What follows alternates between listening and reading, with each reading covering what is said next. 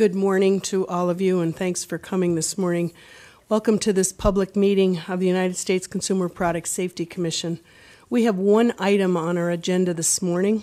This is our annual public hearing on the Commission's agenda and priorities for the next fiscal year. For the next 2 fiscal years. I always say that CPSC's mission is aided by the input and the insight of all of our stakeholders, and I am grateful today to today's presenters as well as to those who have submitted written testimony for taking the time and the effort to share your thoughts as well as your expertise. Your input is invaluable to this commission. Presenters have been divided into 4 panels. Each presenter will have 10 minutes to deliver their comments. Our secretary, Ms. Alberta Mills, will keep track of the time. Thanks to Ms. Mills, Ms. Hammonds, and the Office of Secretary for all of their assistance today. Presenters, I would ask you to watch the light in front of you to track your remaining time. When the yellow light comes on, it indicates that you have 1 minute left for your comments. In addition, the Office of the General Counsel is here to ensure we remain on track and within the boundaries of our hearing. Throughout the day, we will be joined by Ms. Patricia Hands, General Counsel, and Ms. Melissa Hampshire, Assistant General Counsel. Ms. Hands will be recused from panels 1 and 3. Following all of the panelists' presentations, commissioners will have 10 minutes for questions. Given time considerations, we will have just 1 round of commission questions per panel, which all of the offices have discussed ahead of time. After our second panel, around 1:05 p.m., we will break for an hour for lunch. Out of respect for all of our panelists, I want to make every effort to stay on time so everyone can meet whatever obligations they may have today. I apologize ahead of time if I have to gavel down either one of our panelists or my colleagues, but I do want to be cognizant of people's time. We will keep the record open for 1 week after today's hearing. If you do not get a chance to say something you really would like to have into the record, you have an additional week to comment and add your comments or your thoughts. You are welcome to supplement whatever testimony you have provided or comment further in writing. We are happy to receive that and will, of course, review it.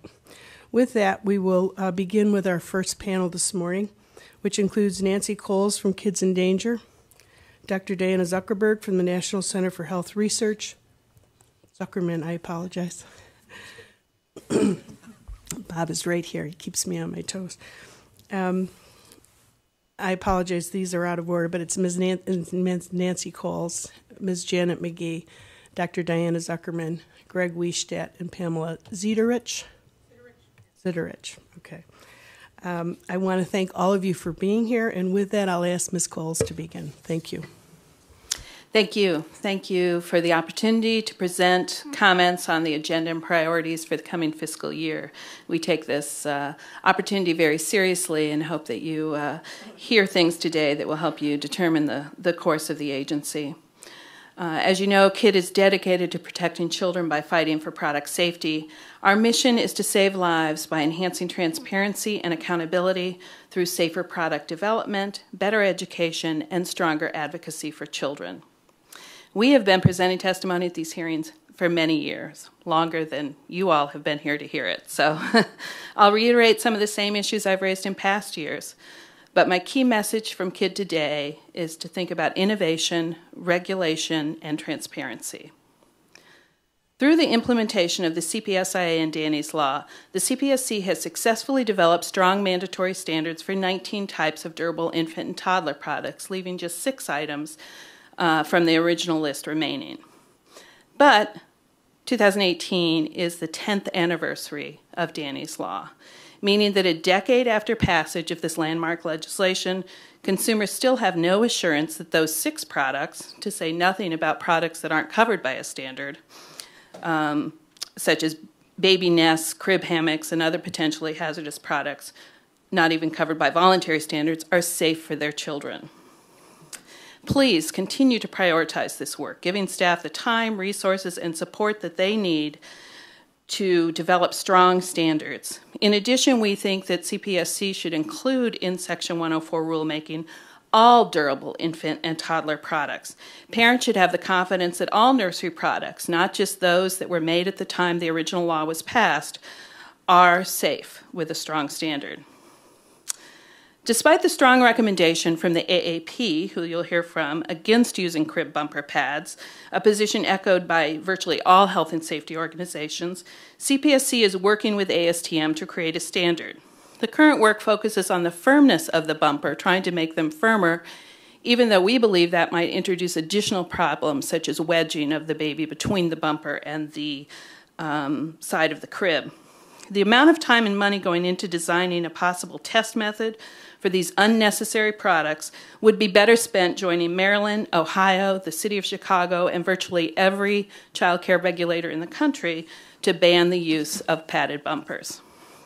A standard that doesn't address the risk and gives a false sense of safety to parents is more dangerous than no standard. Danny's Law also requires the use of prepaid product registration cards. We all know that direct notification is the best way to inform parents about a recall. And while the card and online site are at a minimum requirement, we believe that companies should be encouraged to innovate and add other methods such as scanning an icon or barcode or partnering with technology companies on different ideas. The CPSC should also research registration numbers, return ratios, and recall impact from the use of the cards and publish those findings. Saferproducts.gov. According to recent data that we got from CPSC, there have been over 35,000 reports made to Safer Products. Information we got last year shows that an average of 800,000 visitors each year use the site. It's an invaluable resource for safety, and it's discouraging but not surprising that when we look at those numbers, the number of the reports has dropped every year since 2012. There appears to be little effort to publicize the database. Company comments on the site discourage the use of the database and instead tell consumers that they would get better results if they reported it directly to the company, where it would not be made public. CPSC should prioritize using low-cost efforts to increase the database's visibility and use as presented in the 2016 report by the Consumer Federation of America, and add additional types of reports to the public database that currently are not included. Saferproducts.gov was a compromise, really. What we really wanted to see was the elimination of Section 6B of the Consumer Product Safety Act that hides safety information from consumers. We still think that that's the best direction to go. Parents should not have to wait until a recall is complete before learning their child is sleeping in a deadly crib, playing with a lead-tainted toy, or riding in a stroller prone to losing a wheel. Our recent recall report, where we looked at 2016 for recall effectiveness, shows, well, nothing, because the data simply could not be used. Because of the overuse of Section 6B protection, many of the reports we received were basically blank. Every drop of information redacted, including already public information, such as whether they had posted on Facebook and how many products were in the original recall, which is in your press release. The redactions are on top of other reports that have missing months or data fields, mathematical errors, or simply never filed. We urge the CPSC to require companies to comply with CPSA, including Section 6B, by not allowing it to become a blanket protection for any public accountability. A lot of work goes into announcing a recall. However, we must stop thinking that is the goal. Removing unsafe products from consumer use is the goal. Innovation is needed in recall effectiveness. From what we can gather from SPART's data, the effectiveness rate has not changed significantly since we first started working on this issue when Danny died in 1998, despite mind-boggling changes in communication channels and tracking possibilities. The burden falls on consumers. Listen to the news, fill out forms, wait for and install repairs. But consumers are not the one responsible for recalled products. This imbalance of burden and responsibility should be corrected. We were very pleased to see the recent release of recall effectiveness numbers from the monthly reports for a very limited number of recalls from the beginning of this year, and equally disappointed to see it disappear this week. Hopefully that's not permanent. We know it took a lot of time and perseverance to get us to this point, and I believe it's going to be very useful going forward in measuring and improving recalls. We look forward to following the development of this data set. We also applaud CPSC action to begin the mandatory recall process on the Britax Bob branded strollers that have been involved in dozens of injuries. This is one of the tools in CPSC's arsenal to protect consumers that is used too rarely. While it might not lead to a recall as quickly as we might like, it does give consumers information now that they can use to protect their families.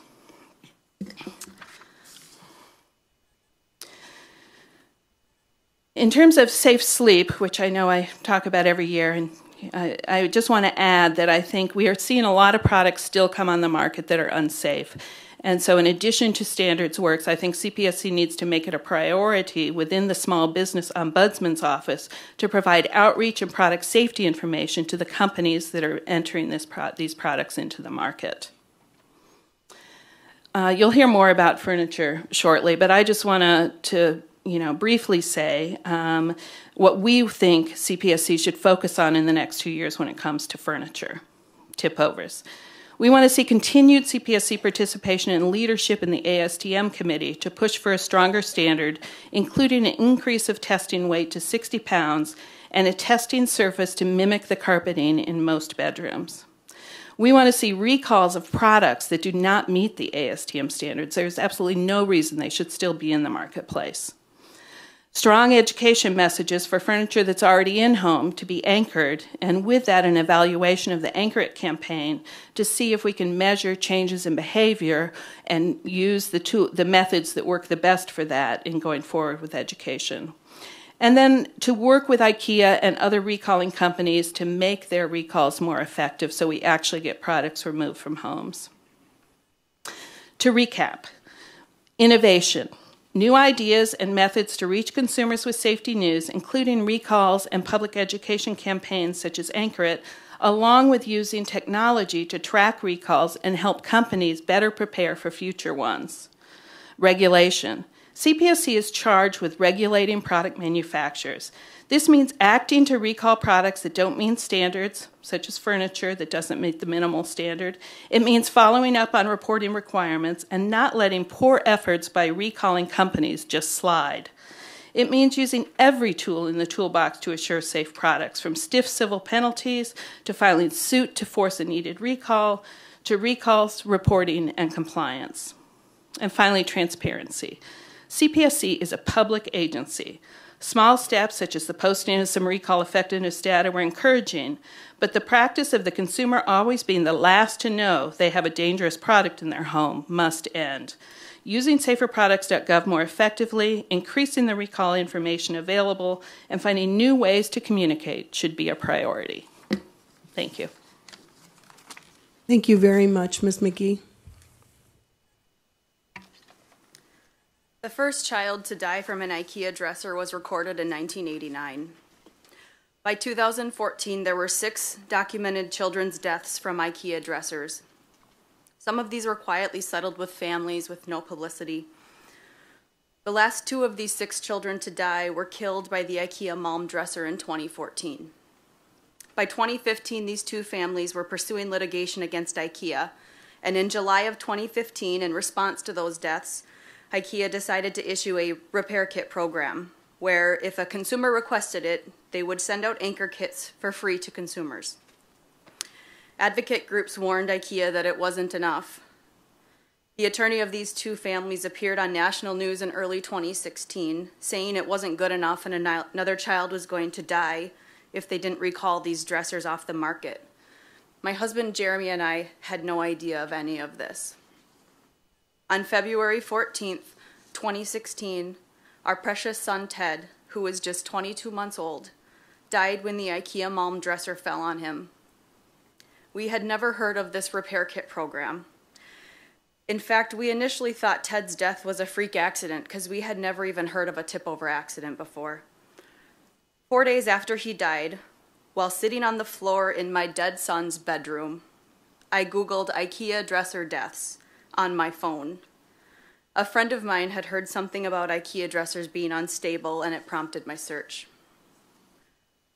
My heart sank when the first thing that appeared was Ted's Malm dresser, as well as a flood of news stories about the other 2 precious boys, Curran Collis and Camden Ellis, who had died from the same Malm dresser line in 2014.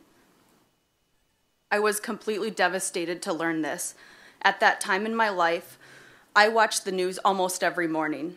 I was busy raising my family, had attained a master's degree, and was working a corporate job at a Fortune 500 company. I represented many mothers. I would rate myself as moderate with keeping up with current events. And I had no idea that children were dying from unstable furniture or that the risk this unstable dresser posed to my child. 2 days after Ted's funeral, I called the attorney representing these two families, the same man who had appeared on national news just weeks before, predicting that another death was going to happen.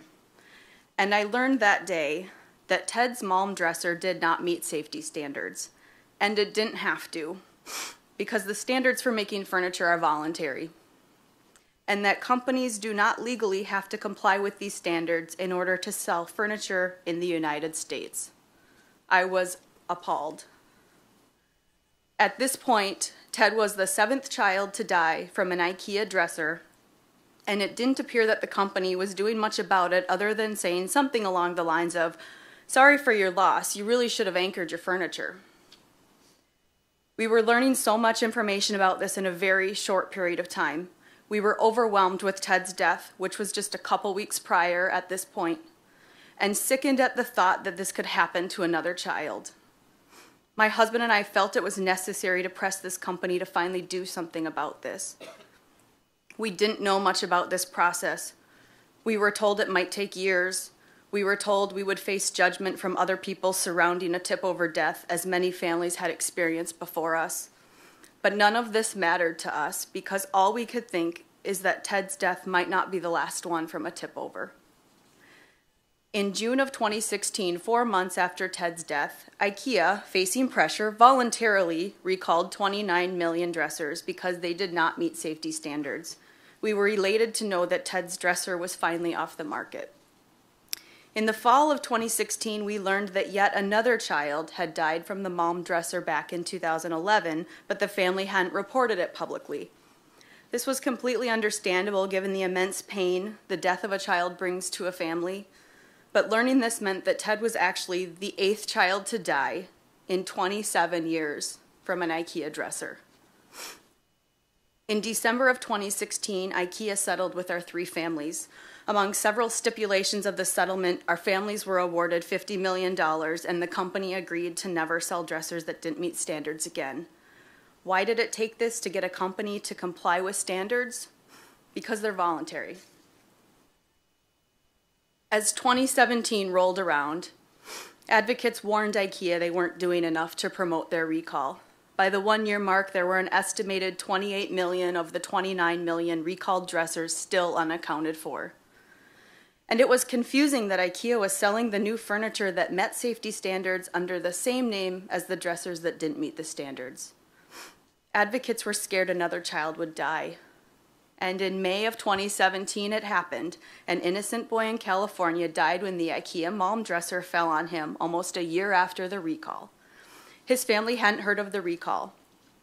We now know of 9 children who have died from IKEA dressers. Are there more? Possibly.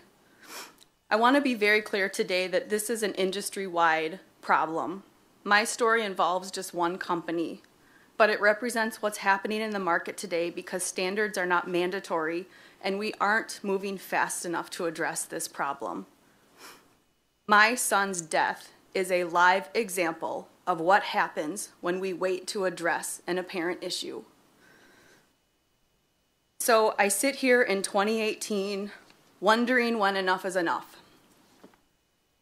Wondering when the next family is going to live through the hell and the heartbreak that my family has experienced.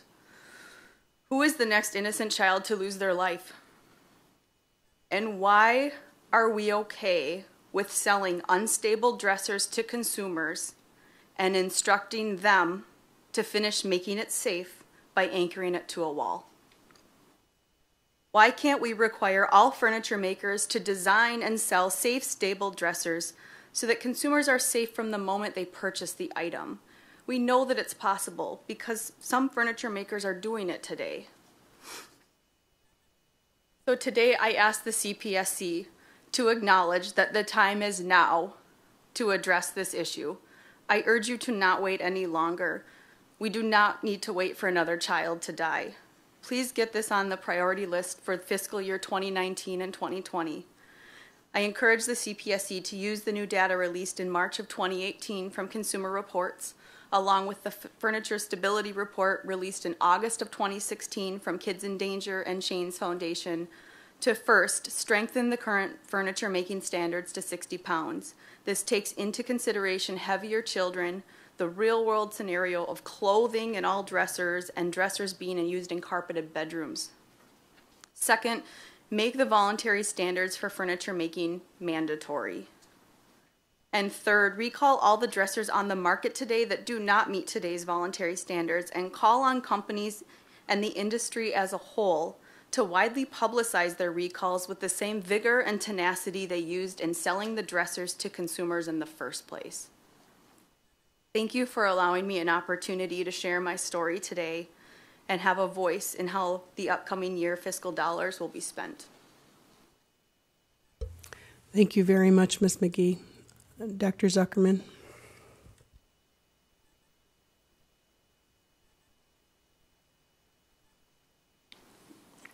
Thank you, Janet.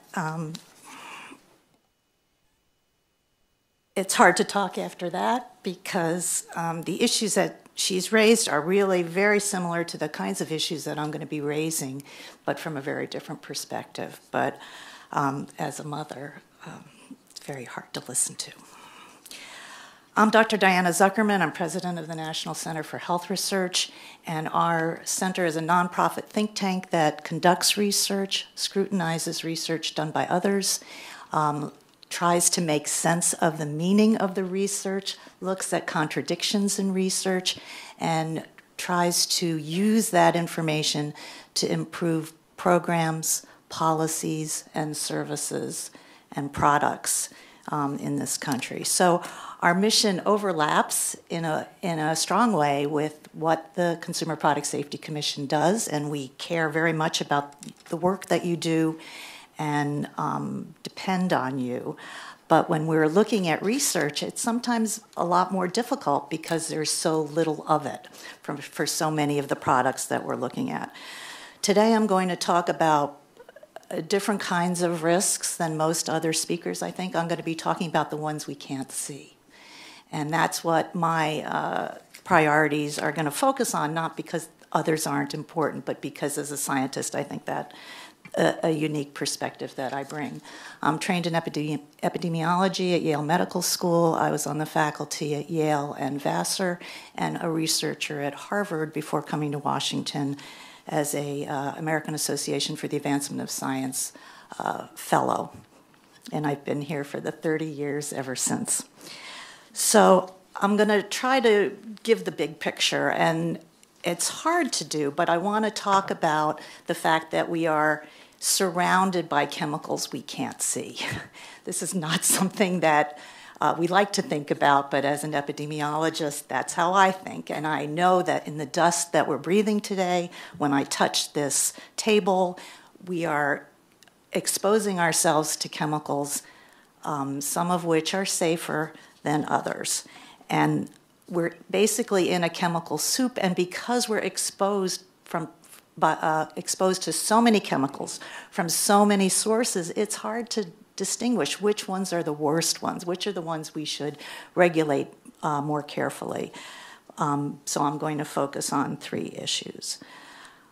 We know that these chemicals have risks, and I'm going to talk a little bit about that, but what we don't know very much about is how much risk. And I know that's an issue that's been raised in previous meetings, so I want to try to address that a little bit.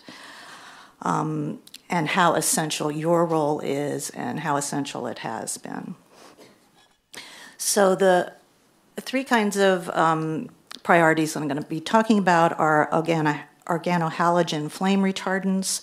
I want to say how pleased we are that you're moving ahead with that. Want to urge you to have a CHAP convened as soon as possible. These are chemicals that are particularly of concern because they just don't disappear.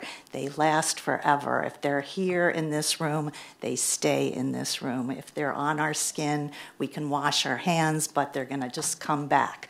So even though we don't know exactly what the risks are, we know how difficult it is to get rid of those risks.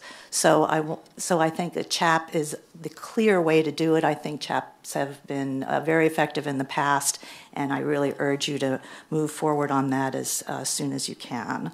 I want to spend a little bit more time talking about artificial turf. This is an issue that has really gone under the radar for a lot of families and a lot of legislators.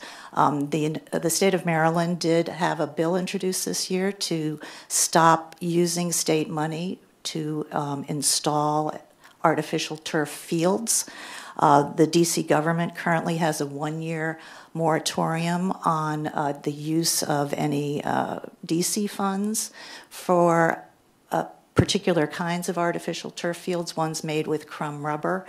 One of the issues with artificial turf fields, and I want to say I'm talking about the fields that, used to be called astroturf fields, the artificial grass, but also the playgrounds that little children play on that are very pretty and very colorful, and they feel kind of spongy, and you think these seem so great. But all of these are made with chemicals from petroleum that have certain risks that we know about. We don't know exactly what the risks are for each individual child, but think of this, whether it's your child playing or child or grandchild playing soccer or practicing every day on these fields or on these playgrounds for an hour recess every day, day after day, week after week, month after month, year after year, these exposures are constant. So we know that they do include chemicals that can disrupt hormones, and hormone-disrupting chemicals can cause or exacerbate obesity, attention deficit disorder, early puberty, and by early puberty I'm talking about children as young as 8 and 9 starting puberty. I mean, these are children at an age they're still learning how to make change for $1. And they're having hormonal episodes that we usually think of as for teenagers, but young children are having these feelings and confusion from hormone disruption, and also that they eventually can cause cancer. So these are extremely important exposures, and these kind of chemicals are ubiquitous in our environment, and we really need to have a better handle on them. One of the most frightening things about artificial turf to me is how little information is available about what's in them. A lot of that information is considered trade secret. You can't find it anywhere. There's no federal agency that has required studies of these chemicals prior to their use. And so every time independent researchers, such as ones at Yale Medical School, do research and find problems with particular kinds of artificial turf or crumb rubber or whatever it is, the companies come up with new products that we don't know about. So for that reason, I know that the Consumer Product Safety Commission and the EPA has been concerned about artificial turf and concerned about playgrounds, and I'm really asking that you move forward on this because millions and millions of dollars are being spent in each community just on these fields, and parents really have no clue that these are risks. Also just want to mention they get very, very hot in the summer. And so I've taken temperatures of fields around here that and playgrounds where on a nice fall day where it's in the 60s, it's actually 140 degrees or warmer on these fields. And on a sunny, hot day, it can go well over 160 degrees. The last thing I'm just going to mention are phthalates, which I think that the Consumer Product Safety Commission's done a terrific job legislation was passed that our center was actually instrumental on years ago to restrict certain phthalates in toys and products for children under 3. And the chap that you all put together has been terrific, but I just want to say those are not the only exposures to phthalates. It isn't just toys, and it isn't just those products specifically for children under 3. Kids are being exposed to a lot of other products that have phthalates, and the prenatal exposure is of particular concern because there's no restrictions on that. So in summary, I just want to say how much we depend on the work that you're doing and admire and respect it, and ask that we know that you're small and you have limited resources, but there are these risks that don't seem as immediate because we can't see them, but we're being exposed to them every day. Our children and grandchildren are, and I really ask you to do whatever you can to move those up on the priority list. Thank you very much. Thank you very much. Mr. Wiestat?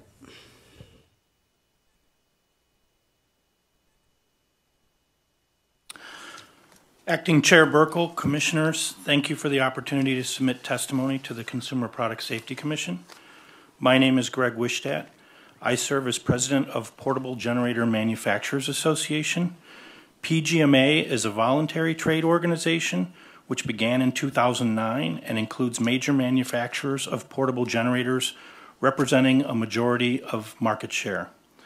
PGMA and its members are dedicated to the safe use of power portable generators. As such, PGMA has developed and maintains the ANSI standard for portable generators, known as ANSI PGMA G300.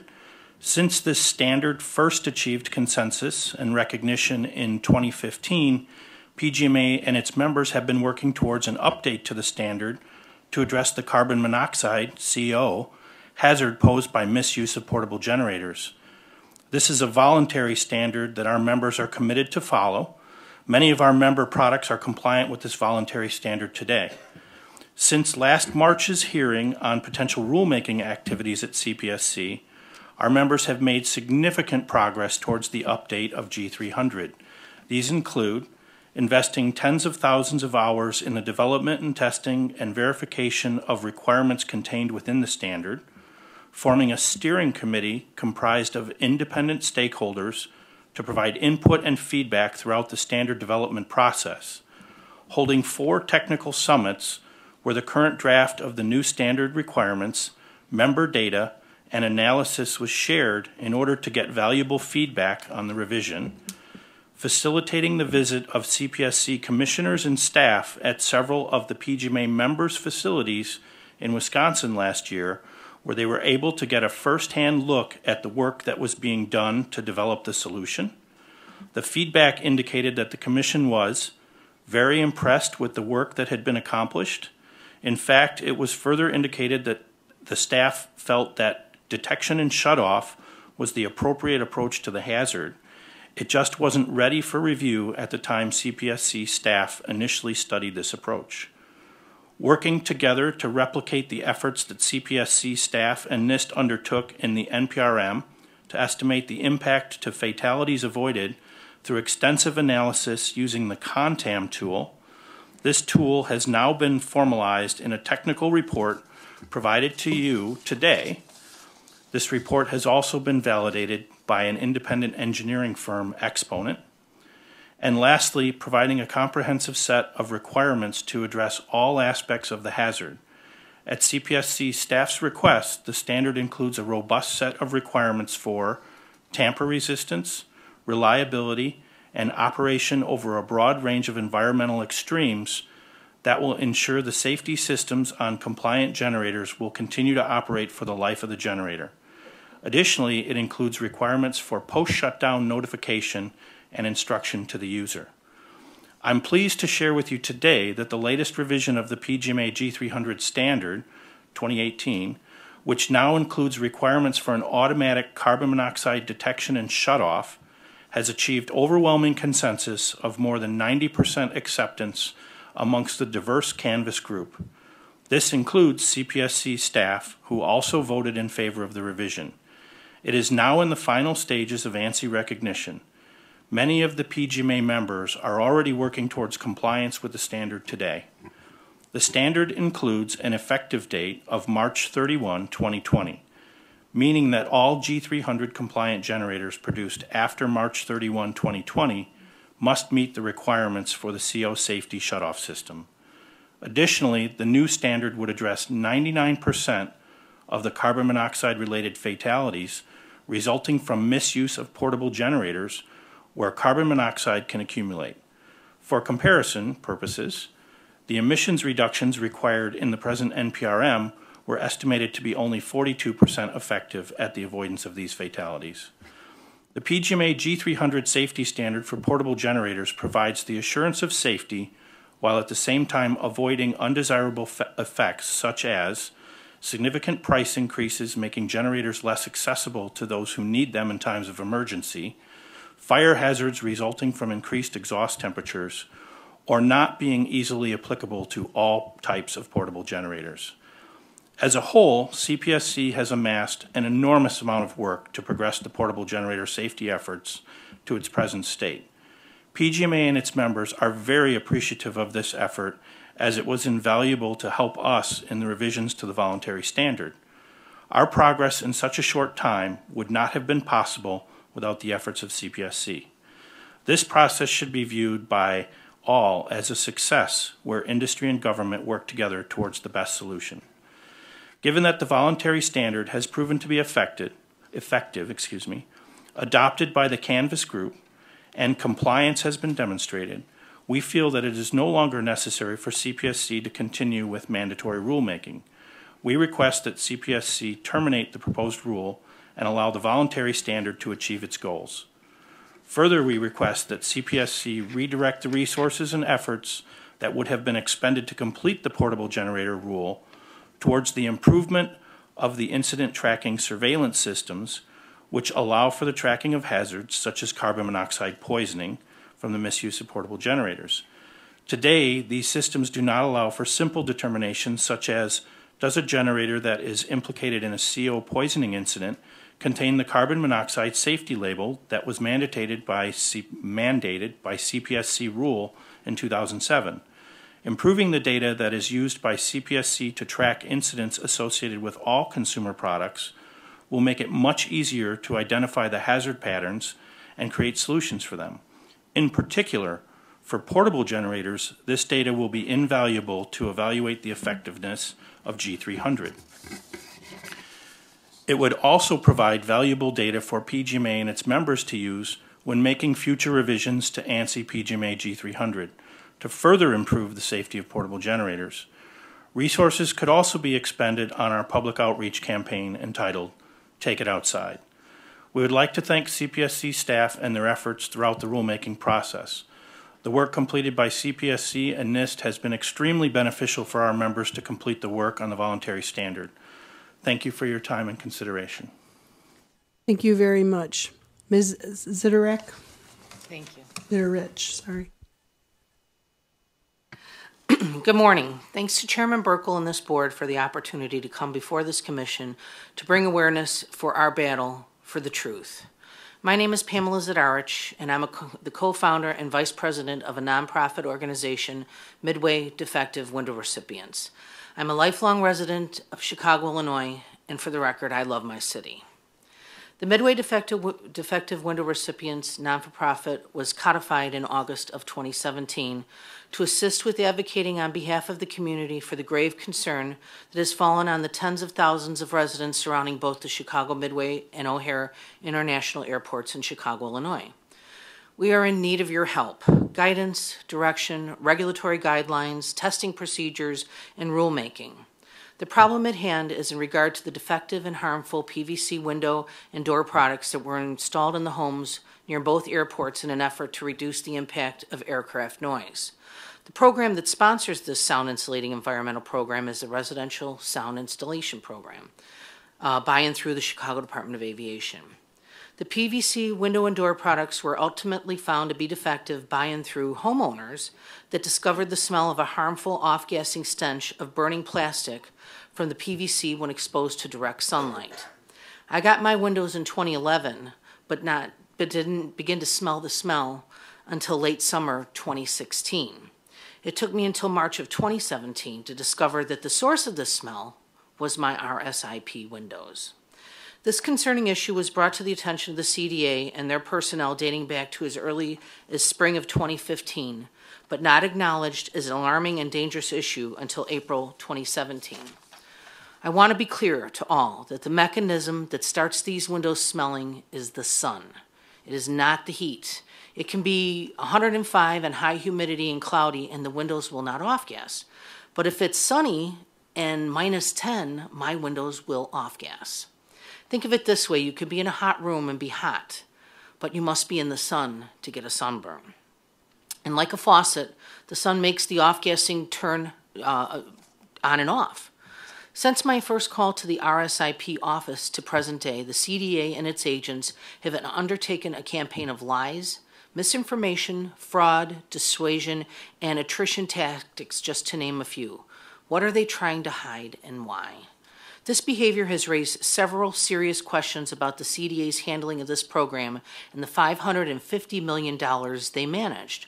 Questionable and concerning behavior from their procurement practices, engagement with the corrupt, embezzling business owner long after the CDA was aware of same, and so on.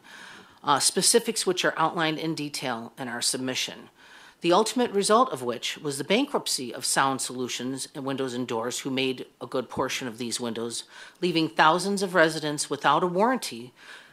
When this problem first came to the CDA's attention in 2015, Sound Solutions went out of business in 2014. In 2015, the CDA admits to replacing 3 whole houses of windows for this issue. One of these homes, not one full block from mine and with the same install year as mine, 2011, was visited and inspected by the same gentleman that stood in my kitchen in May of 2017 and lied right to my face and told me if my windows were replaced for this problem, I'd be the first. The CDA treated this as an anomaly, but think, windows that smell so bad it warrants a complete rip-out and reinstallation? How did that get justified internally? No nonconformance, no engineering evaluation, no corrective action? It's nonsense. So I started small and on social media. I approached my neighbors and as much of the community I could any way I could. Word spread, local press and media got involved, neighbors got involved, our wonderful Alderman Marty Quinn got involved, and other politicians came on board. We've had some progress on this issue, but we are at an impasse, and that is why we are seeking your help. To date, hundreds of screenings have been confirmed with these windows.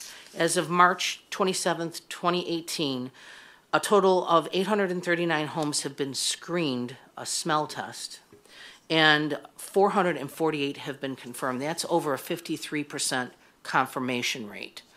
The FAA, who provides 80% of the funds for this program, who's been silent, recently recognized this problem on a March 2nd, 2018 letter to our organization that stated Washington headquarters confirmed this is an unprecedented situation. We still have very difficult issues to overcome. There are still over 16,000 addresses that have not been given proper notification by the CDA. Amick Foster Wheeler, the firm hired by the City of Chicago, testified under oath that they've never even done this type of testing.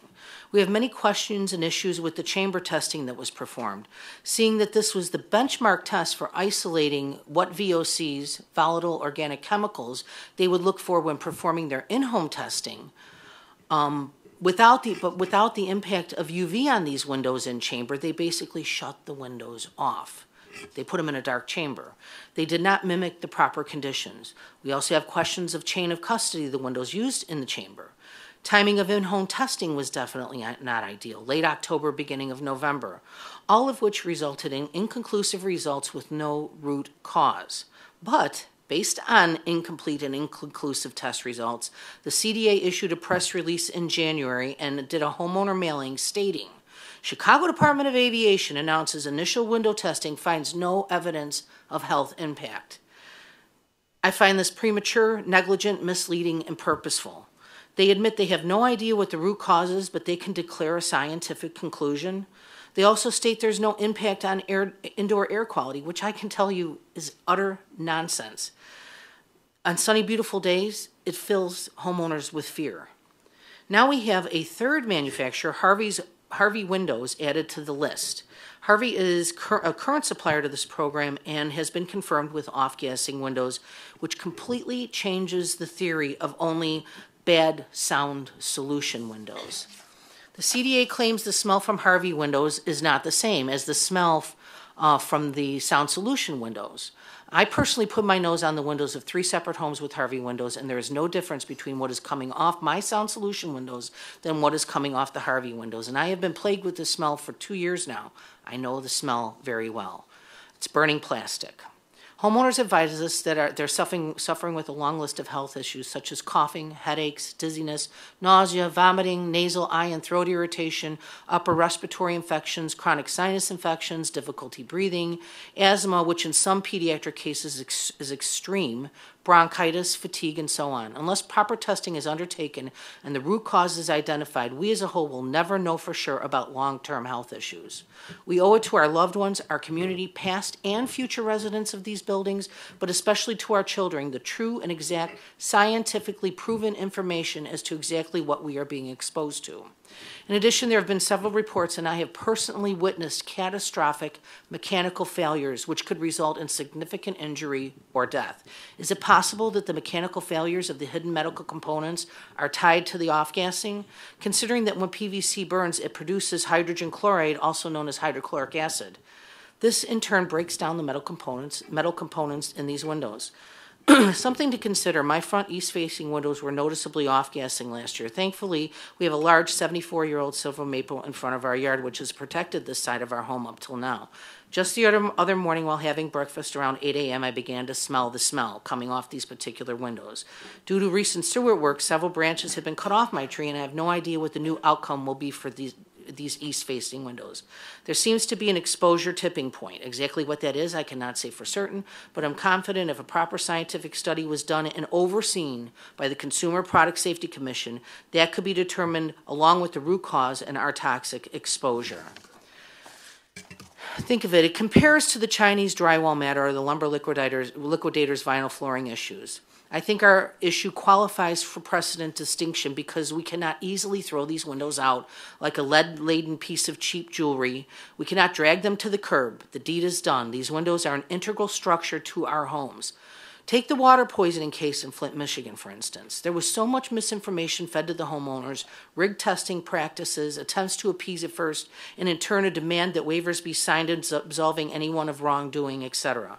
What has taken place in Chicago so far mirrors the Flint case. It was not until higher governing agencies stepped in to help that community that the truth was finally uncovered. Criminal charges were filed against state officials in that case. We respectfully request and urgently plea for help from the Consumer Product Safety Commission in any capacity. There is no precedent regarding this matter. I cannot stress enough how complicated and serious this issue is. I believe our written submission clearly supports our contention that the CDA is not to be trusted with this investigation. It clearly supports our need for Consumer Product Safety Commission oversight for further investigation of the CDA and proper testing of our windows and air quality in our homes. Therefore, I, Pamela Zadarich, Vice President of Midway Defective Window Recipients, ask you to please help. Thank you very much. We will now turn to the Commission for questions. We will each have 10-minute rounds, and I will begin the questioning. And before I begin my questions, again, I want to thank all of you for being here today. In particular, Ms. McGee, one of the most profound things I have seen in my 5 years here at the Commission has been the courage and the willingness of parents who had suffered an unspeakable loss, the loss of a child, to come forward with their ideas, with their concerns, and with their advice to us. And so I know I speak for my colleagues, and I'm sure they will speak for themselves, but I want to thank you for your courage and your willingness to come here today and testify on behalf of your son, Ted. I truly appreciate it. And as a mother of 6 and 17 grandkids, it's an unspeakable tragedy, and I thank you. Ms. Coles, I wanted to talk about safe sleep. You mentioned the 104s and safe sleep. There are various messages out there about safe sleep. And, there's safe sleep, Bear is best, all kinds of messaging. How can we better provide consistent messaging about that issue? And is there a way that CPSC can partner with KID or with the American Academy of Pediatrics, which I'll ask that question later as well, to have a consistent message so that the consumer is not confused? Yes, thank you for that question. Obviously, safe sleep is so important to our organization and really to parents everywhere, and it is a difficult message for us, for others, and I often point to it because it's in some ways what's best for baby, which is Bear is best, on their back, in a safe crib with nothing else in the crib, seems counterintuitive to new parents, and so it is an uphill battle. For instance, talking about bicycle helmets, everyone can immediately see why a bicycle helmet would protect your child, and it makes sense. So I think it is a difficult message, and I think there are also many parts to it. The American Academy of Pediatrics has the best statement in terms of all the things that go into preventing SIDS or SUID, unexpected sleep deaths, or suffocation. And I would, I'm not sure we can boil it down to one phrase. CPSC has been using Bear is best, which is when you talk about the product itself, which is your, area of concern, is certainly the best advice to always put a baby in a Bear crib. On their backs is the second part of it. Many groups use the ABCs alone on their back in a safe crib. And so I think that works. But I think that those messages, any attempt to soften that message, and this is why I constantly point to the use of crib bumpers pads as confusing that message, because you can't say Bear is best and then say but bumpers are okay, because that's not Bear. So I think a clear message and then supporting the products that support the message is the way to go, and we are always more than happy to work with you, with AAP, with anyone on this issue. We appreciate that. Thank you very much. Dr. Zuckerman, I'd like to just talk to you a little bit. Your testimony asked the CPSC to expand our work on phthalates and to include other household products. Can you be specific about the types of products you're referring to? And at the same time, you mentioned these large gaps in research about the danger of these products. Can you provide us more detail about those gaps you're identifying? Sure. Thank you for that question. I know that other products that you've considered, as I recall, are things like rubber boots and raincoats and boots. Kids aren't necessarily chewing them the way they chew teething toys, but sometimes they do chew them. And they are around, and those chemicals are getting into the air because they're in our homes. And so, I think there are a lot of products like that. One of the challenges, I think, of this is the prenatal exposure challenge, because if you're concerned about prenatal exposure, then you have to be concerned about all products, not just products for children. It is true that research showed that certainly prior to the restrictions on certain phthalates, there were a lot more phthalates in the dust of infant bedrooms than there were in other rooms in the house. So we know that getting those products out of infant bedrooms and children's bedrooms is important, but there's still going to be exposure in the rest of the house. I know one product that concerns me, and I haven't seen research on this, frankly, are the plug-in products that smell very nice, because those are phthalates, and we are putting them in an entire room, and what better room to put them in than a child's room right near the where the dirty diapers are. So there's a lot of concern that our desire for a better smelling child's room or home could be contributing to these chemicals. So I'm happy to get back to you with more details, but I think one of the big issues that's hard for you all and for all of us is, where do you draw the line? Because if you want to reduce exposures prenatally, then It's really hard to draw the line. Otherwise, we could say, well, how about all products for children under 3 or all products for kids under 5? But if we care about prenatal exposure, we have to care about other things as well. Thank you very much. Mr. Wishtat, I want to begin by commending PGMA for all of the work and the advances you've made in the shutoff technology and your willingness to host commissioners as well as staff in sharing all that you have done and the research that's been done and the work that's been done. I am very interested in what you mentioned this morning here about the effective rate of the shutoff technology being at 99% versus what our NPR was at 48%. Can you speak a little bit more about that and those findings? And I understand you're going to release the report. Yes, thank you very much, Chairman, and thank you for the kind words of the efforts that PGMA has undertaken. Our members have completed a similar analysis to what CPSC staff did in the NPRM using the CONTAM tools that NIST has developed in order to model a shutoff mechanism as opposed to an emissions reduction, and then incorporating this across a varied range of emissions. The results of that analysis are where we have indicated that there's a 99% effectivity rate of fatality avoidance. And that's for indoor spaces, which, as we define it, is any space where carbon monoxide can accumulate, which can be seen in the modeling. So that could be in your basement in the home where we've seen some people attempt to operate these machines, or it could be in a car park where the environment is partially open and exposed, but yet there's enough of a closed off environment there that the carbon monoxide from the generator continues to accumulate.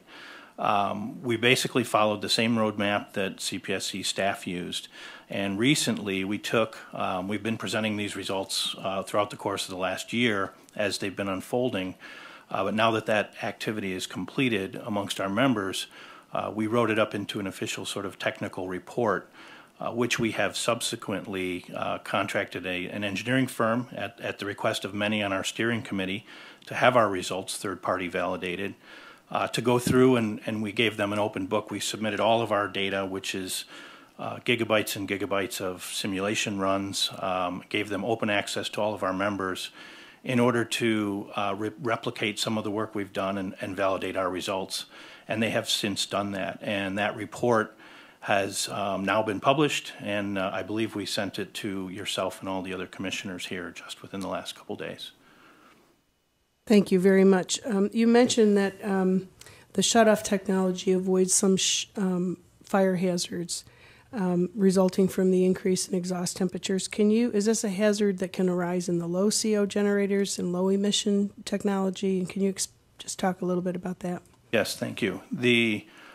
First of all, let me say the shutoff technology is an independent system that sits alongside the generator and doesn't inhibit any of the other operations of the generator or force you to change the generator's operation in any way.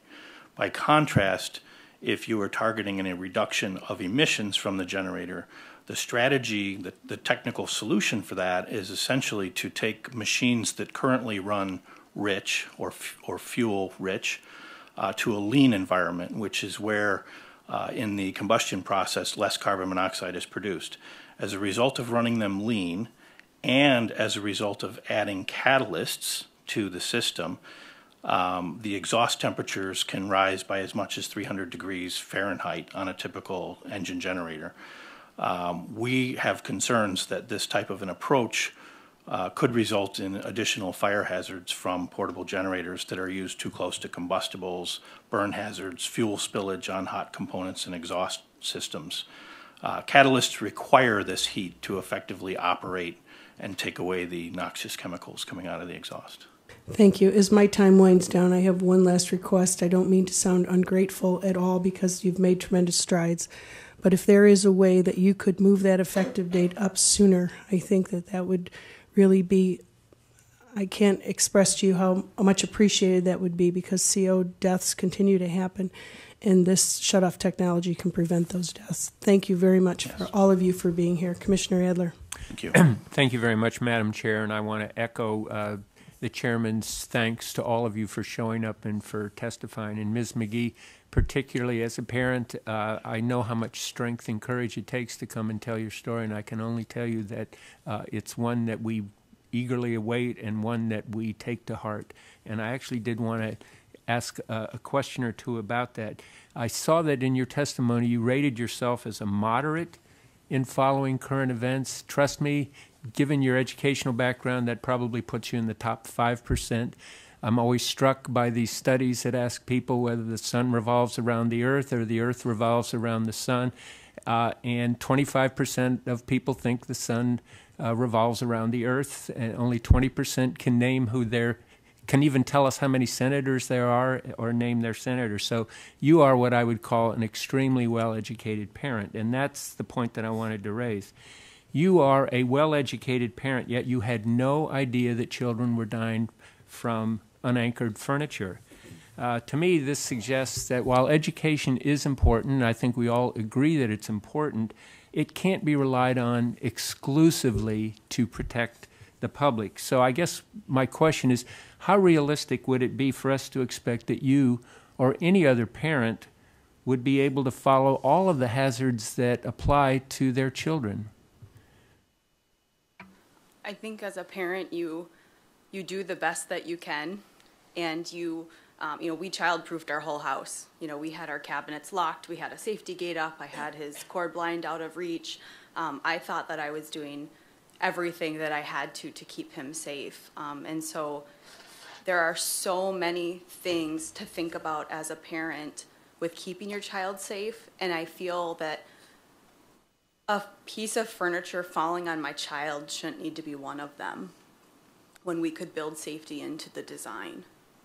I also want to point something out, and that is with respect to the lawsuit that you brought.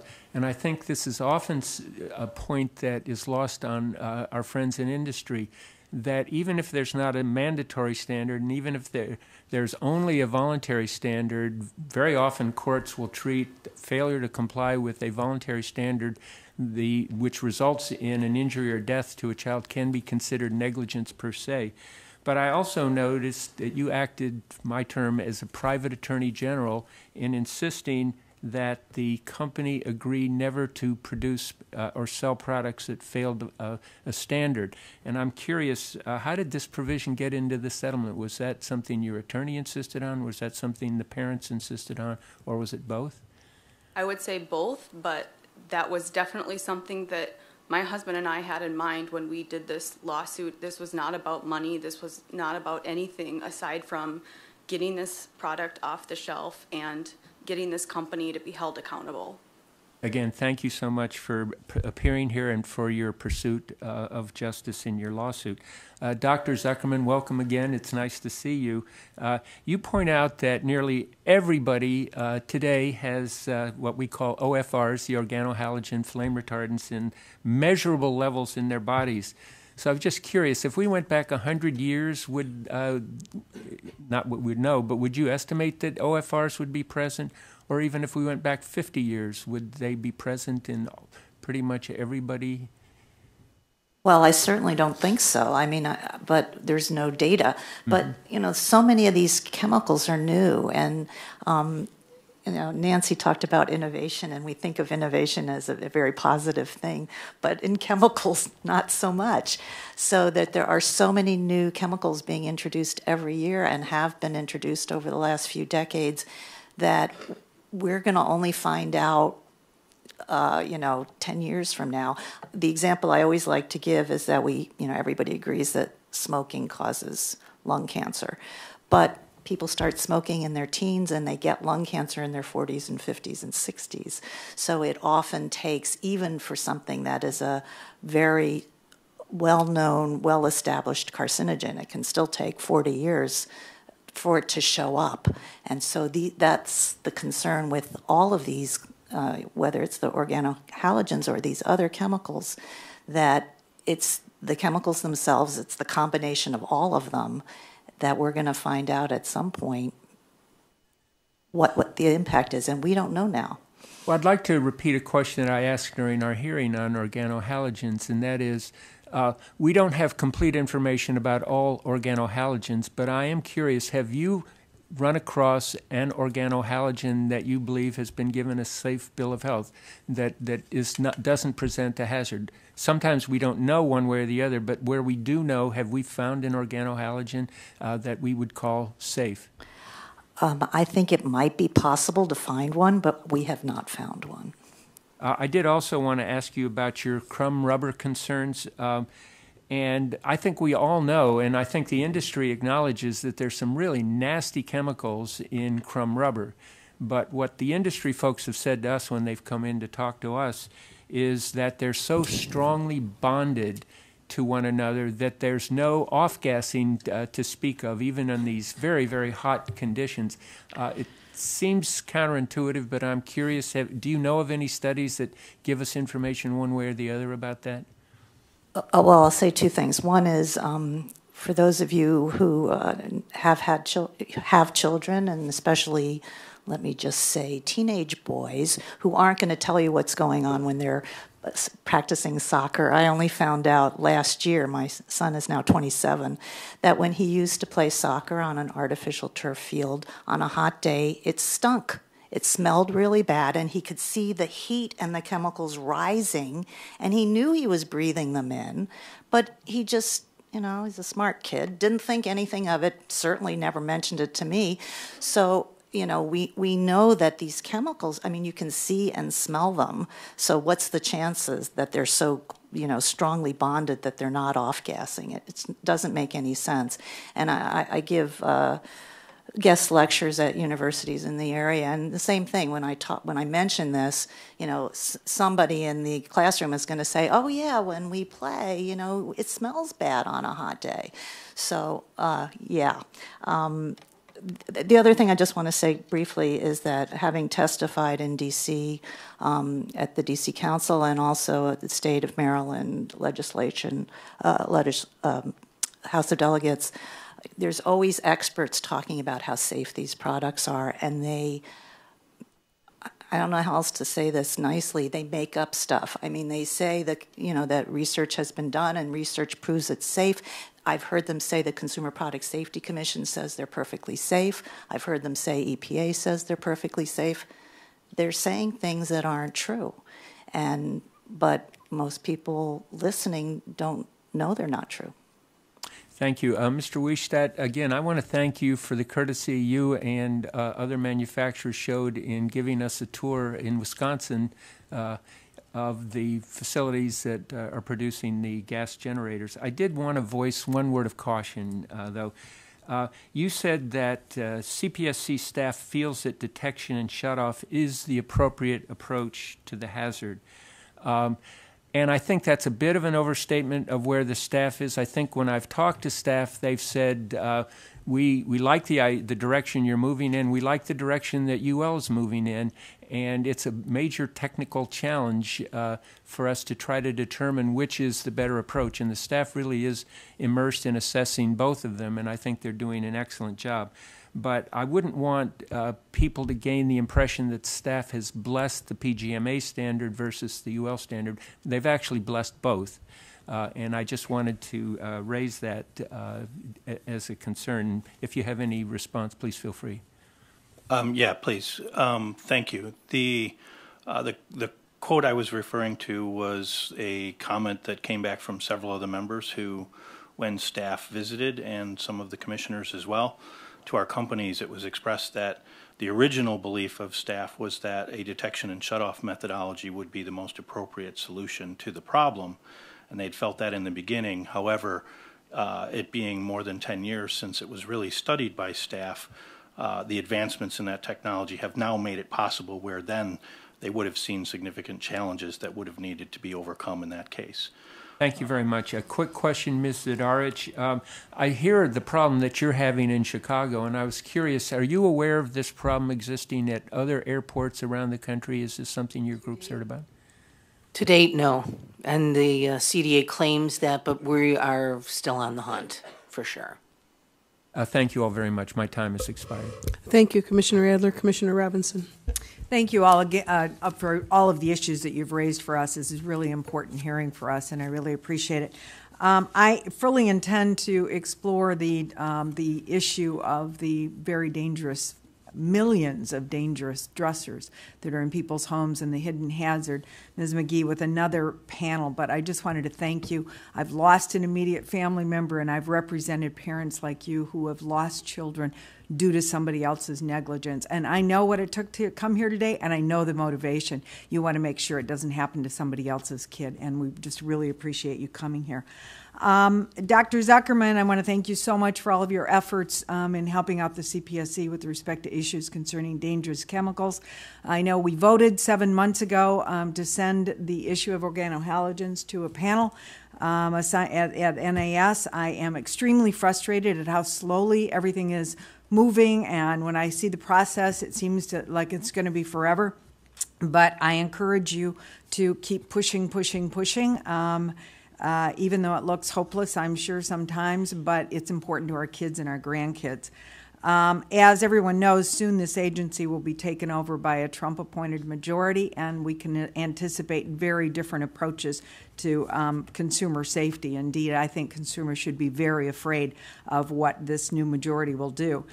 We know that Commissioner Burkle, then Commissioner, now acting chair, voted against scientists involved in all independent scientists with respect to phthalates and with respect to organohalogens. She didn't even want to get the scientists involved in evaluating organohalogens, voted in favor of all of the industries that make money off of these dangerous chemicals. So I'm very concerned about that. And my successor, if we don't have any Republicans opposing these confirmations, I'm told they'll be going through very quickly. My successor is somebody who has represented companies that are in favor of these toxically dangerous chemicals, including R.J. Reynolds, who I'm told even has advocated including these toxic organohalogens in our furniture. So keep pushing. We owe it to future generations, and hopefully when this administration's gone, we'll go back to consumer safety.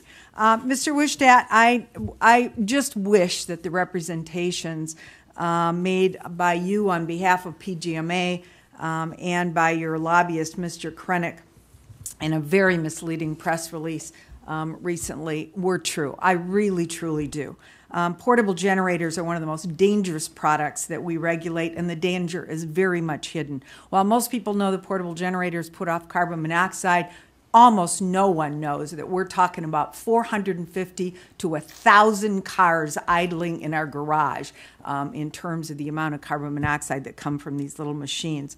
Our staff, as you know, has spent well over a decade trying unsuccessfully to get your organization and its members to use available technology to make these portable generators safer. Indeed, in my first meeting with you almost 5 years ago, I suggested maybe at least we could put longer extension cords on so that people can actually put them where they belong, and your organization and your members wouldn't even do that. Seeing no movement by manufacturers, our staff prepared a very thorough and excellent NPR in 2016 in which they concluded that lowering emissions is the only way that we're really going to save lives. They thoroughly examined the possibility of a shutoff switch, and your representation to Commissioner Adler that what they did was 10 years ago is just nonsense. They looked at the shutoff switch because everyone hoped that that would be the answer, because industry wouldn't fight us on a shutoff switch because it's cheap and it's easy. But that wasn't the answer. They concluded that it wasn't the answer because of a number of things, but two primary things. One, carbon monoxide migrates, period. So where the carbon monoxide is dangerous enough to kill somebody may not be at the generator. And without lowering the CO emissions rate, the level of the parts per million that you would need it at the generator to avoid nuisance shutoffs, it would not be such that you could prevent deaths. And it's important to note, and I think Commissioner Adler was probably more gently saying this. Everybody says things more gently than I do. But it's important to know that nothing has changed with respect to our staff engineers' analyses and conclusions since 2016. Nothing. Fortunately, UL went ahead with passing a voluntary standard that requires both lowering CO emissions and a shutoff mechanism at the generator, and I'm delighted that we have at least one manufacturer who I am told is now certified their generators to meet that standard. Now, with respect to PGMA, as you know, I was so optimistic when I visited Wisconsin almost 10 months ago that you really had found a way to address this with just a shutoff mechanism, because that would be the cheap, easy way to go.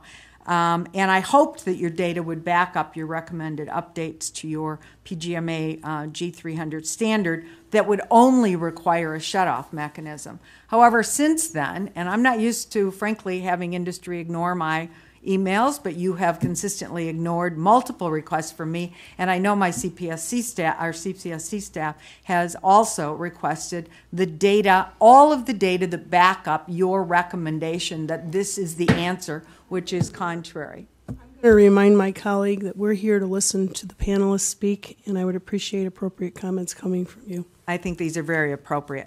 And up until today, and you said that there was a report 2 days ago.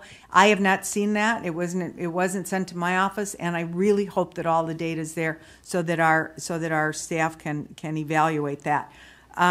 And that indeed, our staff told me that they couldn't even get the PowerPoint presentations from the technical summits. So the CPSC engineers are going ahead with their independent analysis of your representations, but as Commissioner Adler said, they're only in the very preliminary stages and no conclusions have been made. Certainly our staff has not concluded, as Commissioner Adler said, that the shutoff switch is the solution. I fully appreciate now that you have a tremendous advantage here at the Commission. Our acting chair was the only commissioner who voted against the NPR, and our new general counsel comes from your industry and fought vociferously against any safety measures. And she's the one who would have to sign off on any mandatory rules. So your request with respect to us backing off on a mandatory rule, I'm sure, is something that during this administration you're clearly safe on.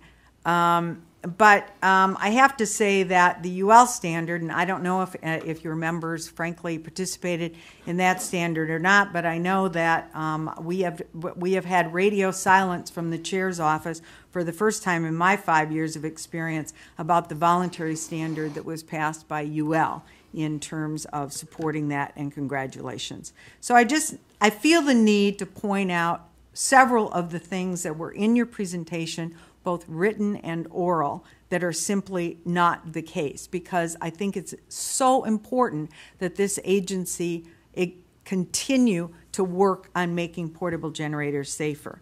As I said, staff has not concluded that the appropriate approach is a shutoff switch, and it is not. You represented that your standard's been proven effective.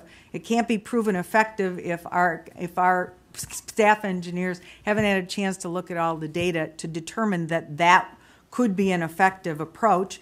And your statement that compliance has been demonstrated, it's not even going to go into effect for 2 years, so that's clearly not true. And in response to the questions with respect to the 99%, which our acting chair misstated as you saying it was an effective rate of 99%, and in fairness to you, that's not what is stated. What's stated is the new standard would, and I quote, address 99% of CO-related fatalities resulting from misuse of portable generators where CO can accumulate. And then you favorably compare that to the CPSC's 42%. But there are several things that are missing there, and there are subsets there. I don't know how misuse is defined, since I've never heard a portable generator manufacturer ever say that any death resulted from anything other than misuse. I don't know if it includes outdoor use, because I'll tell you, I was particularly struck with looking at a photo of a man who died, and his generator was outside, and his garage door was open only far enough to let the cord through, and he still died from the carbon monoxide. And there's a further subset of where CO can accumulate. So until our staff has had a chance to really look at this, as you know from my representations to you in Wisconsin and since then, I really, really hope you've found the answer. But to represent that our staff thinks that's the answer so prematurely is not accurate. Thank you. Again, I want to remind my colleagues we're here to listen to the public and to their comments and opinions, and not to accuse them of misstating the truth. Commissioner Kaye. Thank you, Madam Chair. Mrs. Dorich, thank you for coming in and for presenting an issue that I don't recall during my time at the Commission where it's been so localized. I know Commissioner Adler asked about whether it was other airports, and I think that's an important question, but to me, this is squarely something that the agency should be working on. So I thank you for bringing it to our attention. When I had read your written submission that came in a couple of weeks ago, I'd already raised it with our compliance staff and asked them to take a look at it. Obviously, I'm not the chair anymore as I was during the lumber liquidators time, in which I could direct staff as opposed to asking them to run it to ground. But my hope is that the agency will do its part. This is why you have a federal government. This is why you pay taxes. As we had to do with lumber liquidators, I don't know if we could do this alone. We might have to include ATSDR, CDC. It sounds like FAA might have a component, at least from a funding perspective. They might bear some responsibility, but I do think that this is something the agency should work on. I know that we talked before this as I was making my way through the panel, and you mentioned that you had been in touch with our staff. So my hope is that the agency will take it seriously, will work on it, and these are very challenging issues. They're expensive. They take a lot of time to test, and as you mentioned, it's difficult sometimes to isolate the cause and then to tie that back to the health effects. But the fact that it's challenging in my mind doesn't mean we shouldn't do it. We have a responsibility to do it, and I hope you'll stay on it and keep us honest on this issue. Well, we're doing our very best. This is so complicated and so far-reaching. I mean, I didn't even touch on how it impacts our home values. I can't sell my house unless I disclose I have these windows. So what is that going to mean? Does that mean I have to make a concession on the sell price of my home? Who even knows if somebody wants to live there knowing those windows were there? And we're talking 20,000 properties. That's mind-blowing, billions of dollars. Yeah. And people that have come and gone out of these homes don't even know they were exposed or what they were exposed to. And it goes to a lot of what Dr. Zuckerberg was talking about with regard to phthalates. I have a lot of concerns about the phthalates that might be coming off the PVC. And the worst offending window is in my 17-year-old son's bedroom. He's been in that room since 2005. And he has ADHD. He has obesity issues. This can cause him to have low sperm count. Is he going to be able to have children? We're scared to death. We truly, truly are. And this is moving at a snail's pace. And not only that, and I hate to say it because I'm not a conspiracy theorist at all, but it smacks of a cover-up.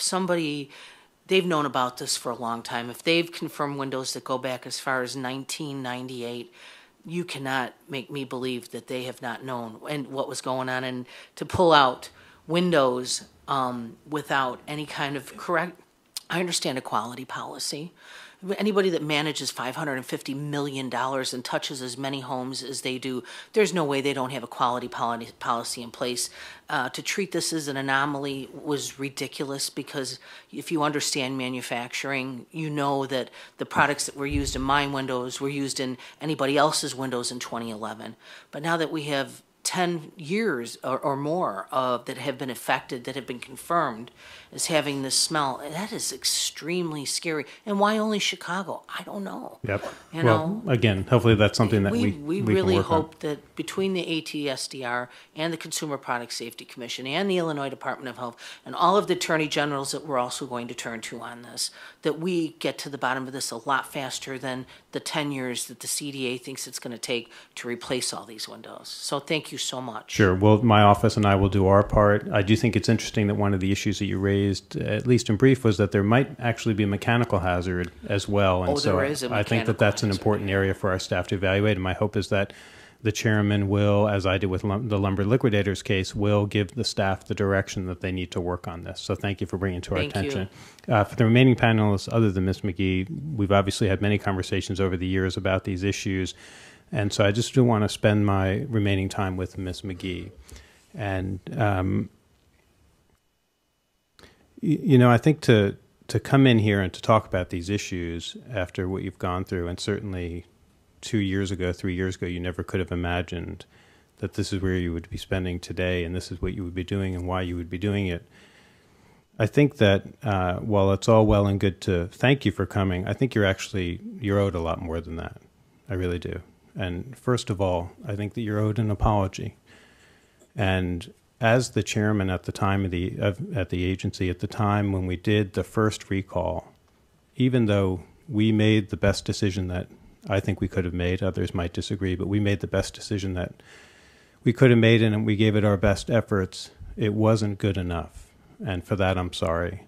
And the buck stopped with me as the chairman. And so I'm apologizing to you for my failure that our best efforts were not good enough. And even beyond that, I think you're owed our continued best efforts. And I have to say that, unfortunately, in the last year plus, I don't see us continuing with our best efforts. And you mentioned a bunch of different factors that are involved. There's the voluntary standards effort. And there's a difference between the staff going in there without any cover and advocating as best as they could, but not being supported by the agency leadership. I think they deserve more support. I don't think they're actually asking for a lot.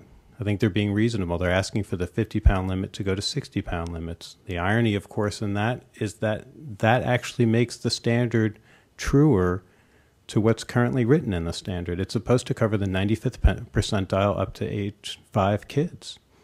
It doesn't. Getting to 60 pounds would actually do that. So that's not really changing the standard. It's just making it more honest of what's on paper. I don't think that's a big ask. I think Consumer Reports did a phenomenal job of demonstrating, as you pointed out, that many companies are already doing this. And so I don't think that's a very big ask, and I don't think it's a lot for the leadership of the agency to backstaff on that, but they're not. It's not happening right now, and that's not our best efforts.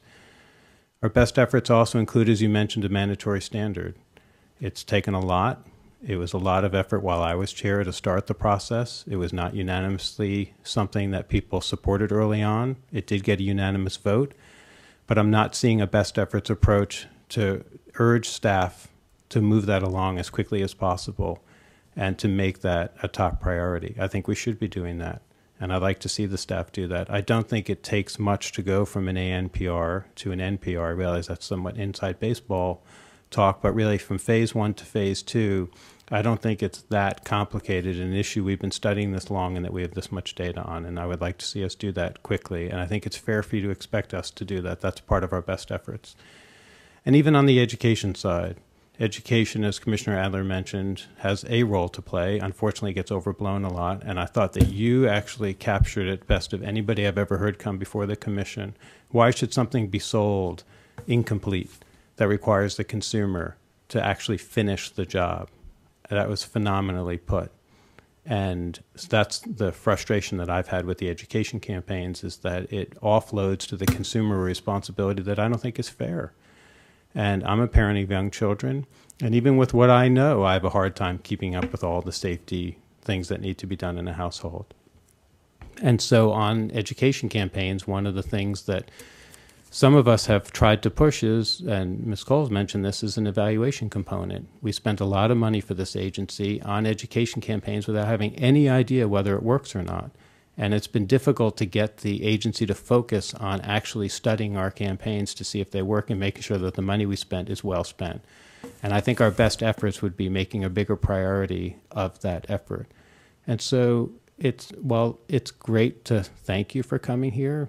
What matters in the long term is what we do from here on out and whether we continue to apply ourselves. And I hope that you'll continue to push us.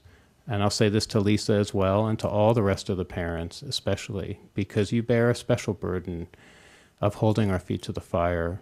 And it's important for us to make sure that we're doing everything we can, that we come in every day and stay true to the agency's mission. And so thank you for coming in, but I think you deserve more than that, and you have my commitment to continue to do my part with our best efforts. Thank you. You completed your questions? I have no more questions. Thank you. We will now take, let me begin by saying thank you again to all of you for your time here today. And we will now take a 5-minute break to transition to panel number 2. Thank you again for being here.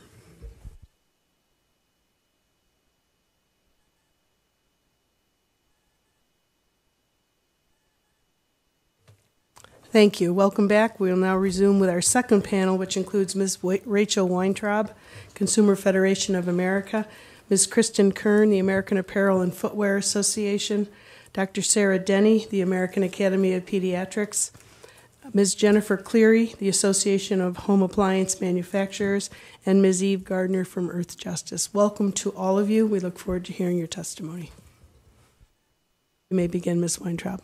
Thank you. Acting Chairman Burkle and Commissioners, I appreciate the opportunity to provide comments on CPSC's FY 2019 and 2020 priorities on behalf of Consumer Federation of America. I'm Rachel Weintraub, CFA's Legislative Director and General Counsel. The CPSC is an incredibly important agency. Its mission impacts every American every day. To protect the public from unreasonable risks of injury or death associated from the use of consumer products.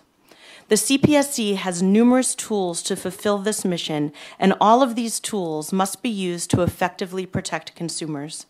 The CPSC's mission relies upon agency action to issue, for example, mandatory standards, assess civil and criminal penalties, work on voluntary standards, conduct recalls, and educate consumers. It is imperative for consumers and for the regulated community that CPSC's laws are enforced rigorously and consistently, and that all of the tools Congress gave the CPSC are used. My focus today focuses on key product safety issues and really summarize my written testimony. The CPSC is aware of 335 deaths and 506 injuries related to recreational off-highway vehicle crashes from January 2003 to April 2013. My organization and its partners document fatalities, and we documented 499 fatalities between January 1st, 2013 and March of this year. We documented 130 fatalities in 2017, which is the highest annual fatality count to date. CFA also completed an analysis of OHV recalls and found that over the past 8 years, that the highest number of recalls occurred during the past 3 years, and 2017 had the most recalls. We urge the CPSC to immediately investigate this increase in OHV recalls. Second, we are concerned about the failure to act on known OHV fire hazards quickly and effectively. On December 19, 2017, the CPSC and Polaris, for example, issued a short statement about Polaris RZR 900s and 1000 ROVs and particular fire risks. But at that time, there was not complete information for consumers to take. We applaud the recall of RZR XP 1000s. However, the RZR 900s were not part of that recall, and the recall focused on one specific hazard. This still leaves some consumers without enough information to protect themselves. We appreciate the record $27.25 million civil penalty assessed against Polaris for failing to report defective ROVs to the CPSC. It's imperative that the CPSC hold entities responsible for egregious conduct. We also understand that an important lawsuit was filed last week seeking to hold Polaris accountable for defects that cause fires, and we hope that this can shed more light on the fire risk.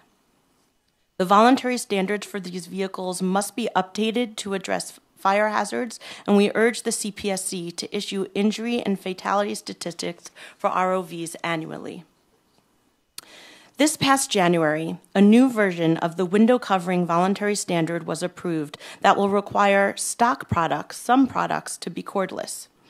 This was an achievement. However, much more work must be done to prevent strangulation hazards posed by corded window coverings, since approximately 11 children die and 80 children are treated for entanglement and near-fatal injuries every single year, and the standard does not address window coverings already in homes. We are concerned that non-compliant products could be sold online and that hazardous corded stock inventory will be liquidated throughout this year. The CPSC, the WCMA, and others must affirmatively educate consumers about the strangulation risks corded window coverings pose. Further, the CPSC should monitor the marketplace to ensure that the voluntary standard did not create loopholes allowing for more products to in fact have cords. A mandatory standard is necessary to make operating cords for all window coverings inaccessible. On flame retardants in consumer products, we appreciate that the CPSC voted to move forward on our organohalogen petition. We applaud the Commission for working to convene the CHAP, and we urge the agency to move forward in that process as quickly as possible. We also applaud the CPSC's issuance of a guidance document on the flame retardants as used in children's products, upholstered furniture, mattresses, and electronic casings. On recall effectiveness, the vast majority of consumers who own a recalled product never find out about the recall. This means that some unsafe products remain unwittingly in homes. We appreciate that notes from last summer's recall meeting were recently made available and that the CPSC held that meeting. We agree with how the workshop report characterized the stakeholder suggestions.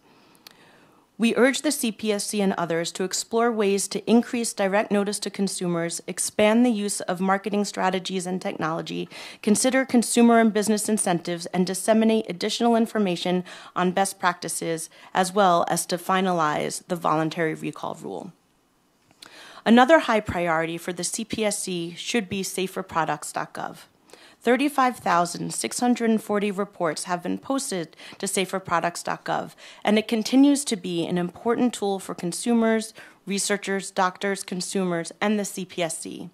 Based on our analysis from November 2016, we recommend that the CPSC continue to explore how to make this database even more useful and accessible, including increasing promotion of the site, expanding the data sources included in saferproducts.gov, releasing reports on data trends, and improving data categories and searchability. On CPSIA implementation, because of these rules promulgated under the CPSIA, 19 infant durable products must now meet robust mandatory standards. The 2011 crib standard, for example, is the strongest crib standard in the world. We urge the CPSC to continue to commit the staff time and resources to prioritize these rules and to add additional products under Section 104. Regarding high-powered magnets, the United States Court of Appeals for the 10th Circuit decision struck down the CPSC's high-power magnet set rule that we supported strongly. More rare earth magnets are entering the market, creating hazards that could severely injure or kill children. We urge the CPSC to take strong action to educate the public about these hazards and to reissue the rule. On all-terrain vehicles, according to the most recent data from the CPSC, at least 101,200 people were injured while riding all-terrain vehicles in 2016. The estimated number of ATV-related fatalities was 647 for 2015, which included at least 53 children under the age of 16. The CPSC must prioritize this issue.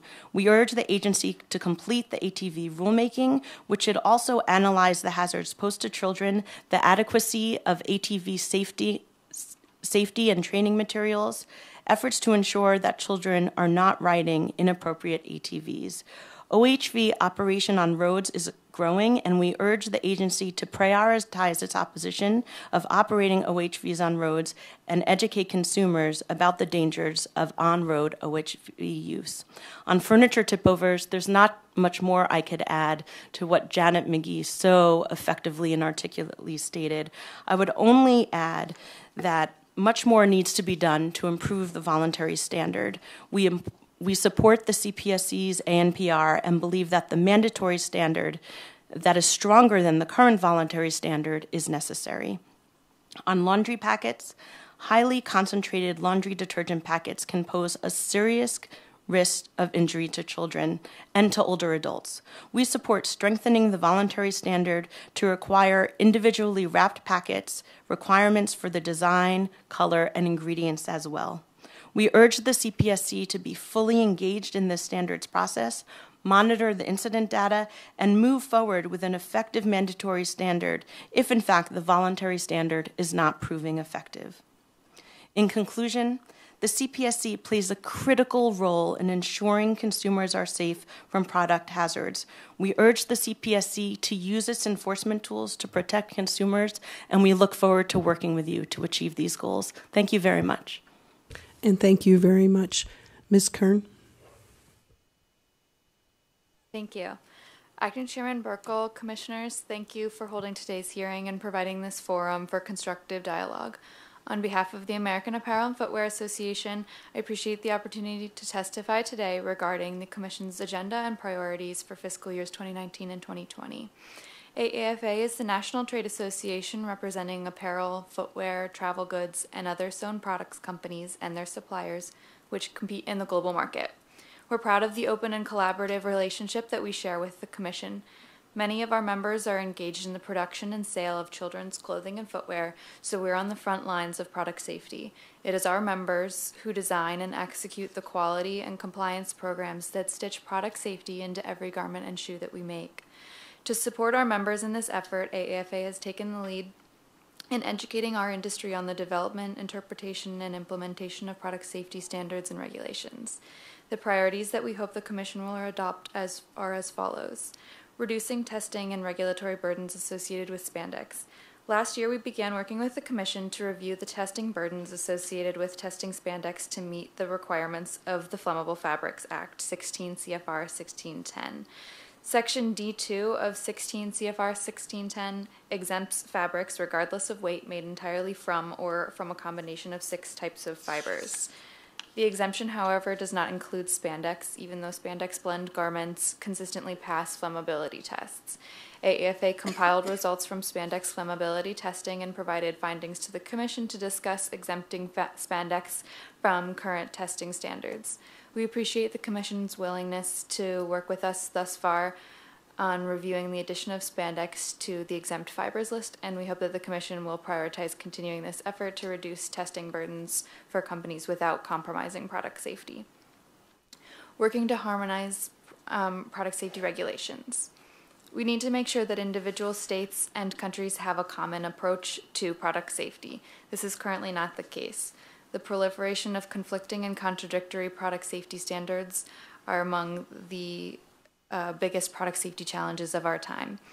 We believe that the Commission has tools through which it can foster a more unified national and international approach to product safety. We hope that the Commission can focus some of its resources on this priority issue. Building industry Commission collaboration. We want to stress the importance of the Commission using AAFA as well as other associations as a resource when developing not only standards but guidance documents and educational events. We believe that it is integral to our mission to educate the industry on its domestic and international product safety compliance obligations. AAFA and its members truly appreciate the opportunity to work with the Commission, and we look forward to continuing that relationship through fiscal years 2019 and 2020 and beyond. In conclusion, we're delighted to have a positive relationship with the Commission, and we believe that there are many opportunities for further collaboration. We look forward to working with the Commission to reduce testing and regulatory burdens, harmonize the product safety approach between states and abroad, and build collaboration between the industry and the Commission for the benefit of consumer product safety. Thank you. Thank you very much. Dr. Denny?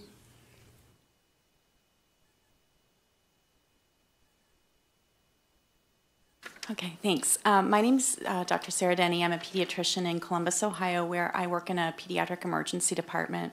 I'm here today on behalf of the American Academy of Pediatrics. I sit on the executive committee for the Council on Injury, Violence, and Poison Prevention for the AAP, and I very much appreciate this opportunity to make recommendations to you about what the Academy feels CPSC should prioritize in the next 2 fiscal years. I know we've already talked a bit about safe sleep. I'm going to talk about it again because it's one of our biggest priority areas. The AAP appreciates the CPSC's ongoing work to promote safe sleep, but as you know, much work still needs to be done to reduce our country's high incidence of sudden unexplained infant death, or SUID. The CDC found that in 2015, there were approximately 3,700 SUID deaths in the United States. That's a baby dying every 2.5 hours from SUID.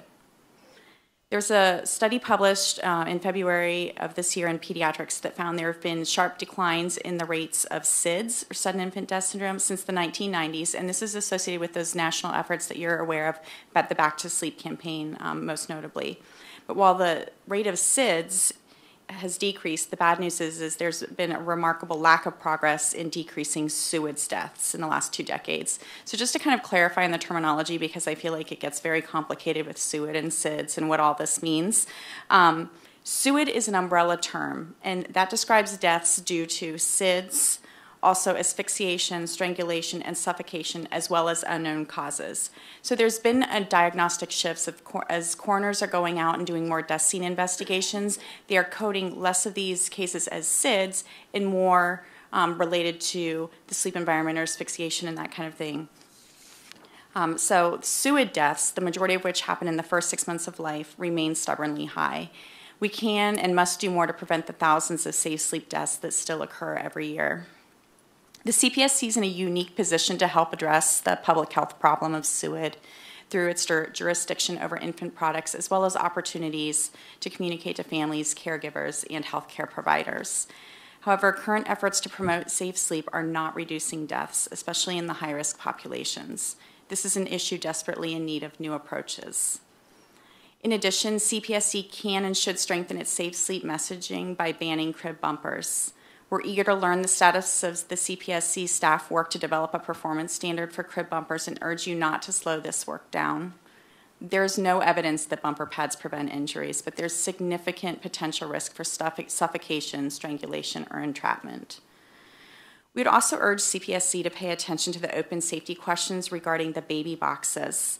There's insufficient data right now on what the role is for these cardboard boxes. Currently, there are randomized control trials being conducted in New Zealand and Australia, but there's nothing that's been published yet. Further, the AAP supports a ban on supplemental mattresses in play yards with non-rigid sides. As you know, these have no place in a safe sleep environment. They pose a risk for suffocation hazard in infants, and we're pleased to see legislation banning them in New Jersey.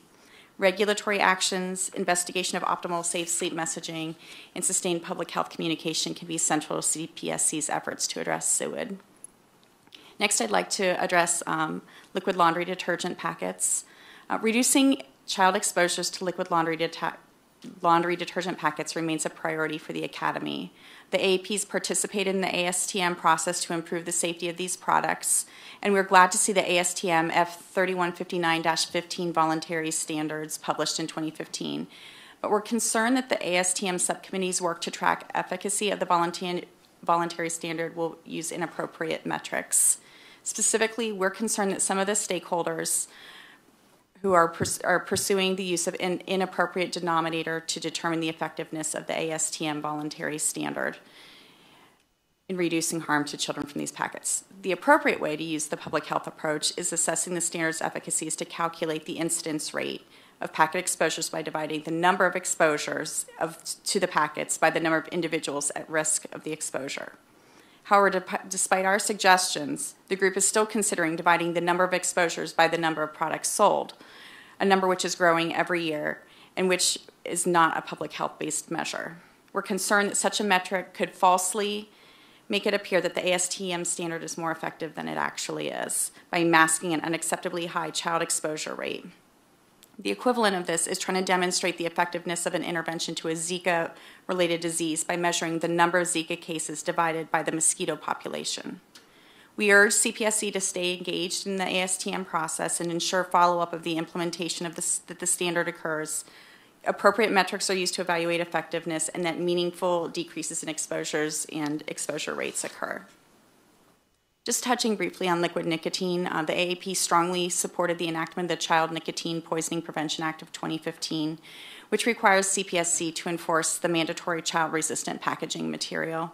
However, the AAP continues to find examples of non-compliant products available for sale both in vape shops and online. We've shared the details of these products already with the Commission. We feel that CPSC should do more to ensure that manufacturers are aware of and complying with the Child Nicotine Poisoning Prevention Act. I'm going to talk briefly about window coverings. I know you guys hear a lot about that topic at this hearing, but there is some new data that I wanted to share with you today. Window cord coverings prevent an avoidable home hazard. Infants and toddlers near a window can grab the pull cords and become entangled. Just in December of 2017, a study was published in Pediatrics, found that from 1990 to 2015, there was an estimated 16,827 window blind-related injuries among kids younger than 6 years. These are kids who are treated in emergency departments in the United States, giving you an injury rate of about 2.7 per 100,000 children. This is likely an underestimation because it doesn't take into account those children who are seeking care at their primary care physicians or those who are not seeking treatment at all. The most common mechanism of injury is the struck by, which was 48.8%. Entanglement injuries accounted for 11.9% of all cases, among the subgroup, 98.9% involved the blind cords. Overall, most injuries, 93.4%, were treated and released. This data came from the CPSC's National Electronic Injury Surveillance System and the in-depth investigation databases retrospectively analyzed. In the IDI reports from 1996 to 2012, researchers identified 231 window blind cord entanglements incidents in kids less than 6 years of age. 98.7% of those involved the child's neck. 2/3 of entanglement incidents included in the IDI database resulted in death. So, although many of these injuries were non-fatal and resulted in mild injuries, cases involving window blind cord entanglements frequently resulted in hospitalization or death. A mandatory safety standard that eliminates accessible blind cords should be adopted. The AAP was glad to see the movement last year on the voluntary standard recommending cordless window blinds for all stock products. This represents a long overdue step forward by the industry. However, the Academy feels that CPSC should also apply this safety standard to custom blinds as well, and to make this voluntary standard a mandatory one. A mandatory standard prohibiting accessible window covering cords is the only way to ensure that all kids are protected from this avoidable hazard in all homes going forward. For example, currently the voluntary standard will have no effect on rental units, in which tenants are unable to change out the window coverings in their unit and then putting those children at risk. Contrary to misleading statements in the press, voluntary standards are not the same as mandatory standards, and we expect CPSC to acknowledge this fact when its representatives speak to the press. Recreational off-highway vehicles and all-terrain vehicles, I know Rachel already touched on this briefly. From the pediatric perspective, we continue to see tragedies and disabilities that result from children on the ROVs and the ATVs.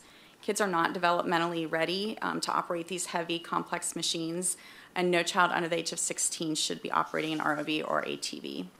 Children should not even be passengers on ROVs or ATVs. But despite our best efforts to educate and prevent children's use of these machines, children continue to suffer injuries and deaths. We want to do more to prevent these injuries, and we applaud the CPSC for its recent levying of a meaningful civil penalty against Polaris for failing to report its defective ROVs to the CPSC as required by law.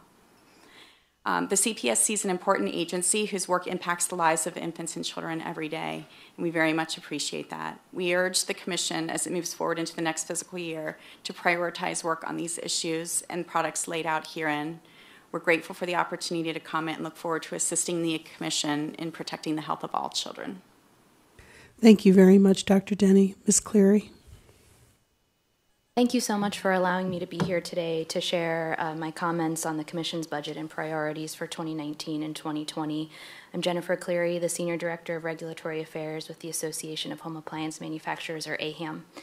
AHAM represents manufacturers of major portable and floor care home appliances and suppliers to the industry. Our members' top priority is to design products that are as safe as they are useful. AHAM safety standards activities are aimed at developing, evaluating, and commenting on proposals from SDOs such as UL and CSA. We have made and supported a significant number of safety proposals, almost 70, for major and portable appliances in the past 6 years. Today I'd like to touch briefly on 4 topics: counterfeit water filters for refrigerators, the Refrigerator Safety Act, voluntary standards and joint research, and the Internet of Things. First, on counterfeit water filters for refrigerators. Counterfeit and deceptively labeled water filters are sold online every day. Consumers are purchasing these thinking that they're buying a genuine filter to mitigate their concerns about drinking water, which in many places in the U.S. Contains impurities such as lead. Genuine filters remove these harmful contaminants. Counterfeit products do not. In response, as you know, AHAM has developed a public information campaign through our website, filteritout.org, and other means on the existence of the dangers associated with counterfeit water filters for refrigerators.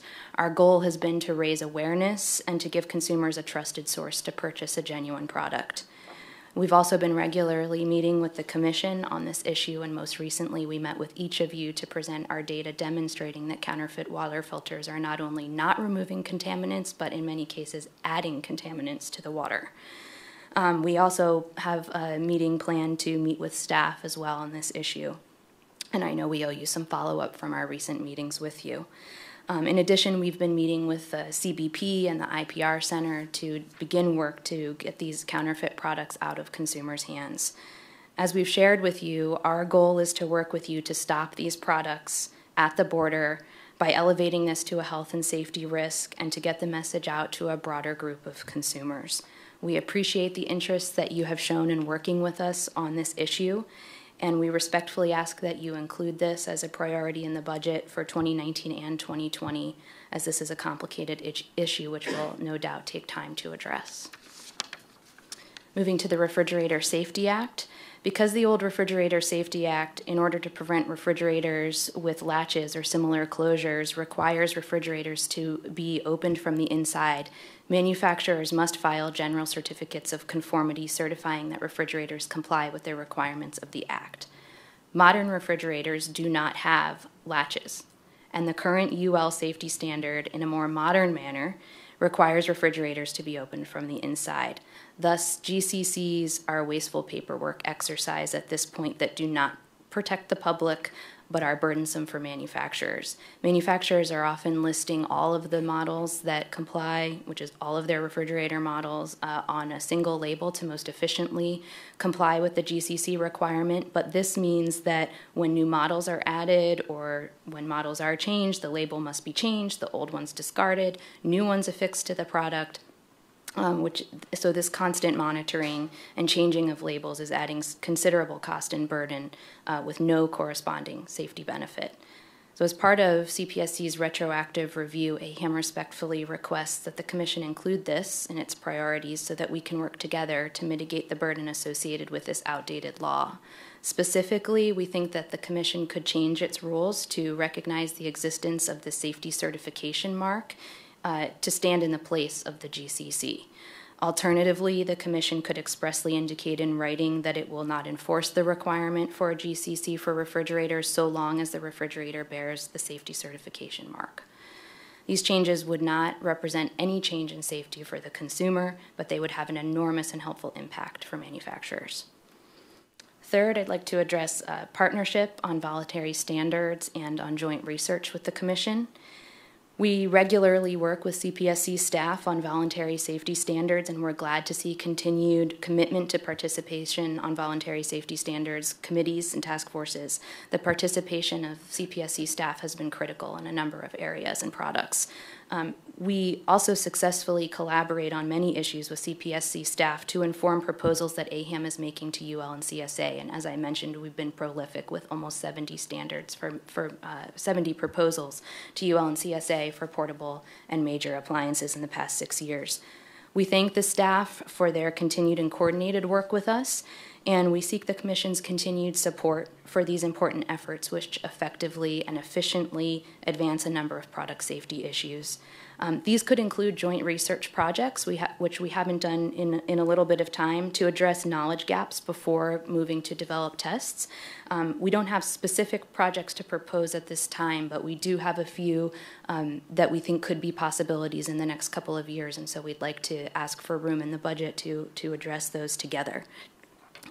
Finally, on the Internet of Things, we thank the Commission for the IoT notice that was published in the Federal Register, and we'll be glad to provide our input on that in the coming month or two. This is certainly a complicated issue, to say the least, that will require feedback from a variety of stakeholders and thoughtful leadership from CPSC staff and the Commission to ensure that consumers are protected, but also able to enjoy the benefits from the innovation associated with these products. Thank you again for allowing me to provide my feedback today. Thank you very much, Ms. Gartner. Thank you, Chairman Burkle and Commissioners, and thank you very much for the opportunity to appear before you today. I am Eve Gartner from Earth Justice, along with Rachel Weintraub at the other end of this table. I represent the organizations that petitioned the Commission to ban the sale of 4 categories of consumer products containing additive, non-polymeric organohalogen flame retardants as a class. My clients, who include the International Association of Firefighters, the American Academy of Pediatrics, National Hispanic Medical Association, the American Medical Women's Association, Consumers Union, Green Science Policy Institute, Learning Disabilities Association of America, and others, thank the Commission very much for its votes last year to grant our petition and to ask the national academies to convene a chronic hazard advisory panel. Yes. We also thank the Commission for its guidance publication, which offers an important warning to manufacturers, retailers, and consumers about the hazards of organohalogen flame retardants as a class and additive form. Getting additive organohalogens out of consumer products will have very meaningful health benefits for virtually everyone who lives in this country, and especially for children. We urge the Commission to make this rulemaking a priority over the next 2 fiscal years and to move forward with completing the rulemaking as expeditiously as possible. We also urge the Commission to continue to publicize its guidance document so that retailers and consumers in particular are aware of the safety concerns that this Commission has flagged. I would also note that the petitioners would very much welcome periodic status updates from the Commission on the CHAP process and its timeline. I also want to urge the Commission to move forward with adopting California TB 117-2013, the furniture flammability standard that was adopted in California several years ago as a national furniture flammability standard. This standard offers important protection against smoldering sources, which are the most significant sources of furniture fires. And one of the key things about this California standard is it can be met without the use of additive flame retardant chemicals. There is wide support for this standard among firefighters, among furniture manufacturers, and among public health advocates and scientists. So adopting it as a national standard should be a no-brainer for this Commission. We urge the Commission to move forward with this in the coming fiscal years. As a corollary to that, it is imperative that CPSC not itself adopt any furniture flammability standard that would, as a practical matter, result in use of any chemical flame retardant chemicals. Chemicals that are replacements for organohalogens also have been found to present serious risks of harm. So simply banning products with organohalogens isn't a complete solution to this problem. We have to stop creating a demand for flame retardant chemicals in furniture, and the answer is a national furniture flammability standard that protects against the most common sources of fires but doesn't require the use of added chemicals. And there are many ways to protect consumers from furniture fires. In addition to the TB 117-2013 standard, smoke detectors, fire safety education, and sprinklers are very effective methods of protecting people from fires and don't harm human health or our ecosystems. Just historically, I think we all acknowledge that it was a major mistake to add toxic flame retardants to our furniture for decades as a way to reduce the very small number of open flame furniture-related fire deaths. We recklessly added a carcinogen, the flame retardant penta-BDE, to our nation's furniture for decades. And we are paying the consequences. This has limited our children's IQs. It's impaired their ability to learn, and it's caused a range of other health problems across the population, and that's been documented in human health studies. Safer, non-chemical prevention methods are available. We should not continue to repeat the same mistake with another generation of toxic chemicals. So we strongly urge CPSC not to adopt any open flame flammability standard for furniture and to go forward with the TB 117-2013 smoldering standard as a national standard. Thank you again for all you are doing to protect consumers by ensuring that consumer products are fire safe and that they do not contain unnecessary additive toxic chemicals. I'm happy to answer any questions. Thank you. Thank you very much, and thank you again to all of our panelists. We will now begin our commission 10-minute rounds of questions, and I will begin the questions. Ms. Weintraub, I wanted to just talk to you a little bit about the Anchor It campaign, and I appreciate your support for the campaign, and I see it as one prong of a campaign to help eliminate deaths from tip-overs. Can you perhaps shed some light on how you think we could make that campaign more effective? You heard from the first panel that maybe the message isn't getting out there. How can we ramp that up? So, because if we strengthen the standard, if we pass a mandatory standard, regardless of those two efforts, there are still millions and millions of dressers out there that we need to let the parents be made aware of so that we can avoid any catastrophes or tragedies in their homes. So could you maybe speak to that a little bit? Sure. Thank you very much for the question. I think sort of similar to the Safe Sleep campaign, Anchor It is rather complicated for American consumers. First, the studies that I've seen is that Americans overwhelmingly do not anchor their furniture to the wall. It's something that culturally Americans do not do extensively. There are numerous reasons for that.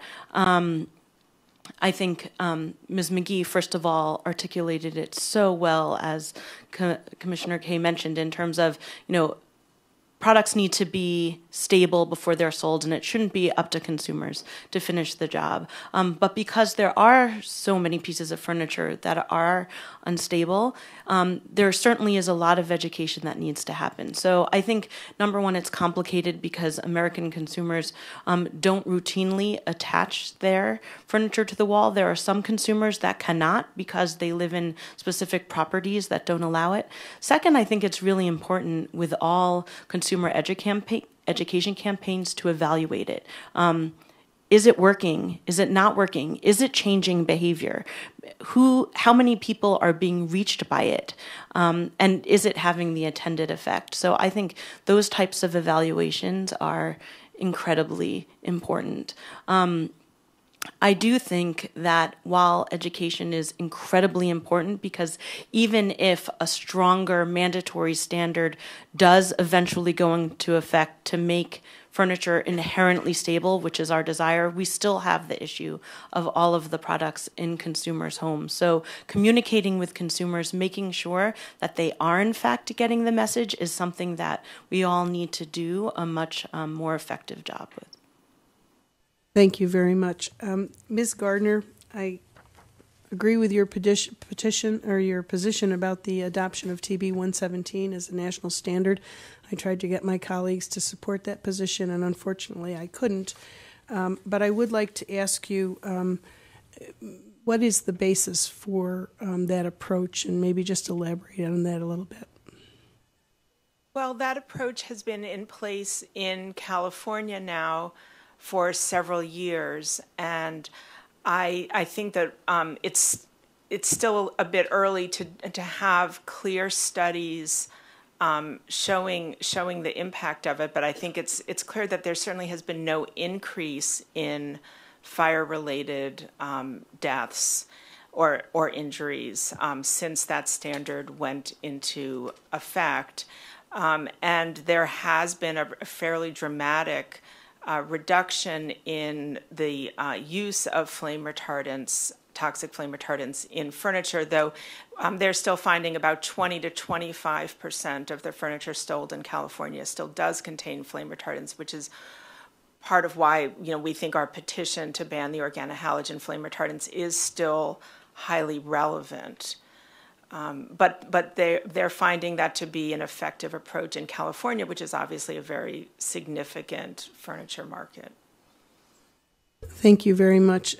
Ms. Clary, the counterfeit water filters, I first of all want to thank you. We have our regular meetings with AHAM, and in our last meeting we talked about the campaign that you referred to, the educational campaign about letting consumers be aware of the fact that there are these counterfeit water filters out there, and not only do they not do what they're supposed to do, but I think your testimony and the meeting it and the data that you provided indicates that they not only not take out possible toxins, but they also may put some in the water. So I'll look forward to receiving that information about an educational campaign and see if we can't partner, at least help you get the message out through our agency.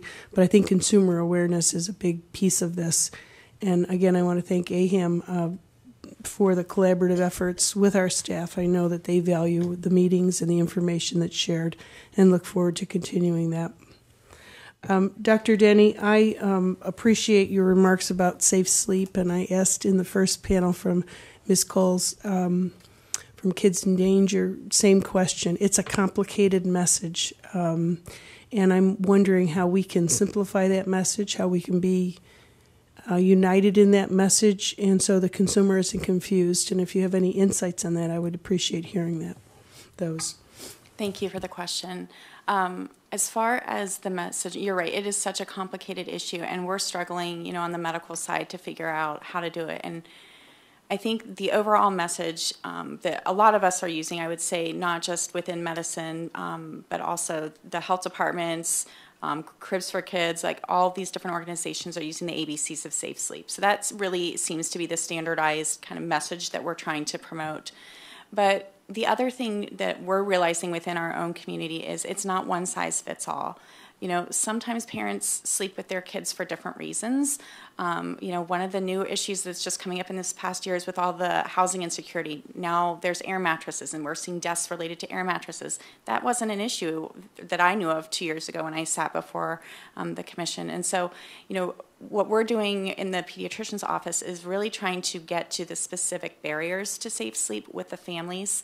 And I know that's not as much kind of your area of what you guys are doing, but I think that as one of the other panelists had recommended, when a new parent or an expectant family walks into a baby store to do their registry, they assume that everything in that store is safe for their kid because they're selling it in the store. However, we all in this room know that that is not the case.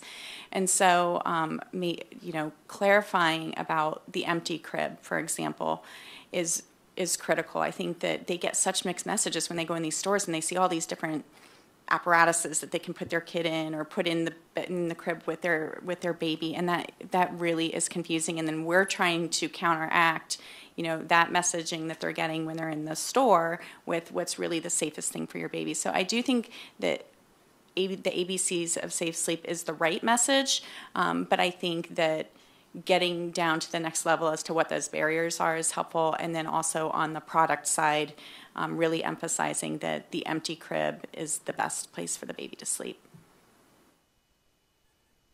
Thank you. You mentioned the laundry packets, as does Ms. Weintraub, and I think in my time left, if you could each, I'll start with Dr. Denny and then to Ms. Weintraub, what do you think the appropriate metrics would be in measuring laundry packets and whether or not the voluntary standard is adequate and whether it's addressing the hazard? Well, so, from a public health position, we would want the denominator to be the number of children, not the number of packets. That would be the appropriate, that's how we measure the incidence of any other injury. I'm not clear as to why a different standard would apply on this particular mechanism. Thank you.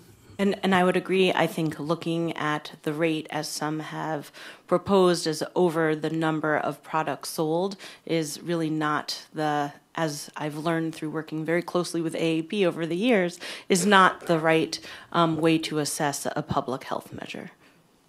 Thank you very much. And lastly, I just want to talk a little bit about the baby boxes.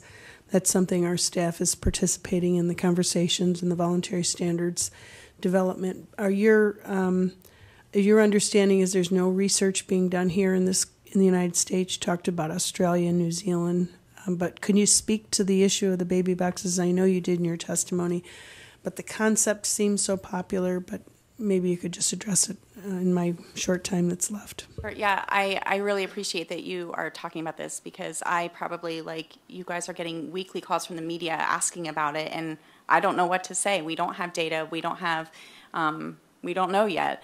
The reason why baby boxes have sort of come into vogue is because Finland gives these baby boxes out and have for extended periods of time, and they have a very low infant mortality rate. So a correlation has been made that the infant mortality rate is low because of the baby boxes. It does not take into account access to health care, smoking, I mean, many, many other factors that we know relates to infant mortality rate. And so, you know, all of a sudden, that these baby boxes have really gained popularity in the United States. It is true that some families do not have a safe place to put their infant, and so that is a challenge. Where can they put their baby if they can't afford a crib? However, in our own hospital, we screen every family. In our state, it is the law that every family is screened before they leave the birth hospital for a safe place, and if they don't, one is provided for them with a pack and play or play yard. Every time they come into primary care, they're screened. Every time they come into the emergency department, they're screened, and every time they go to an urgent care, they're screened. The percentage of families, based on our data at our hospital, that actually don't have a safe place to sleep is very low.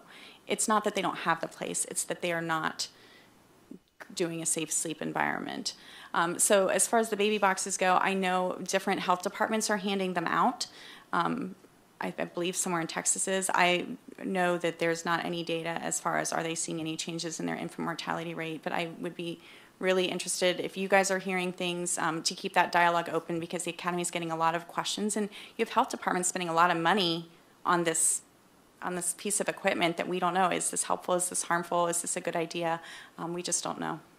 Thank you very much. Commissioner Adler. Thank you very much. And thanks again to the panelists for excellent presentation. Ms. Cleary, I'm always struck by one fact, and that is in all the years that the Commission's been around, we have dozens of safety standards for children's products, and that makes sense. They're a vulnerable population.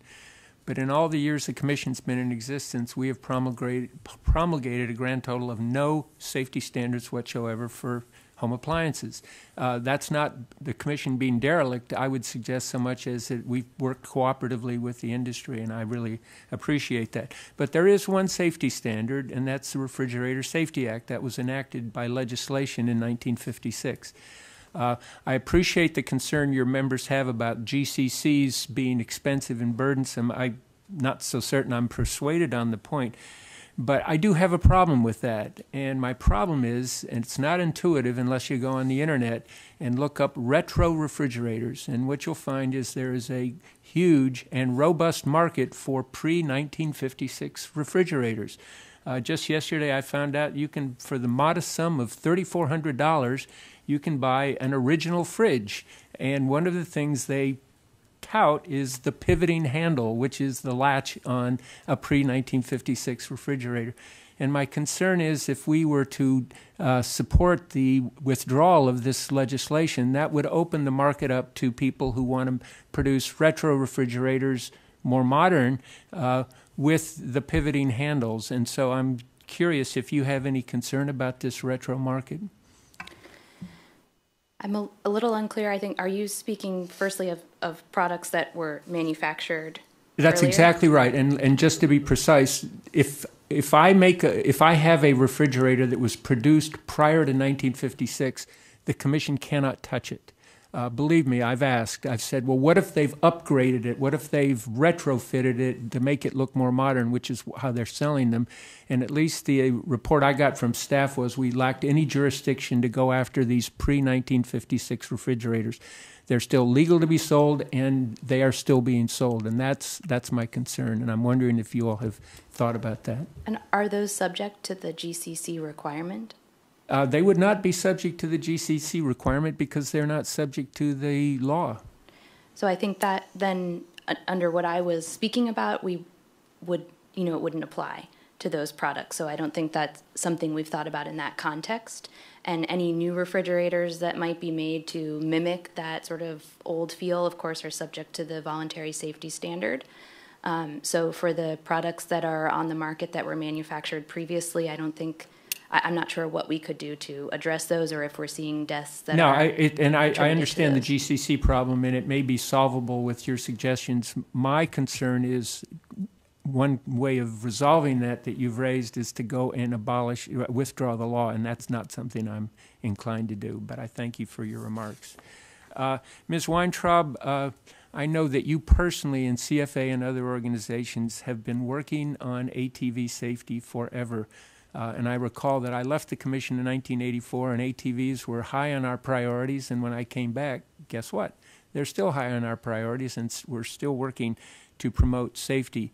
One of the big concerns that you personally have pushed along with CFA is efforts to get states to stop passing laws that permit ATVs on highways, especially paved roads. First of all, can you describe what the hazard is? And secondly, are you as concerned about the bleak future of what's happening with respect to this phenomenon as I am? Thank you for the question. And unfortunately, yes. Out of all the issues that I've worked on over the years, the issue of OHVs has been particularly challenging. And I'm not seeing that we're going in the right direction in terms of safety. CFA has been working on ATVs, as you mentioned, for a very long time.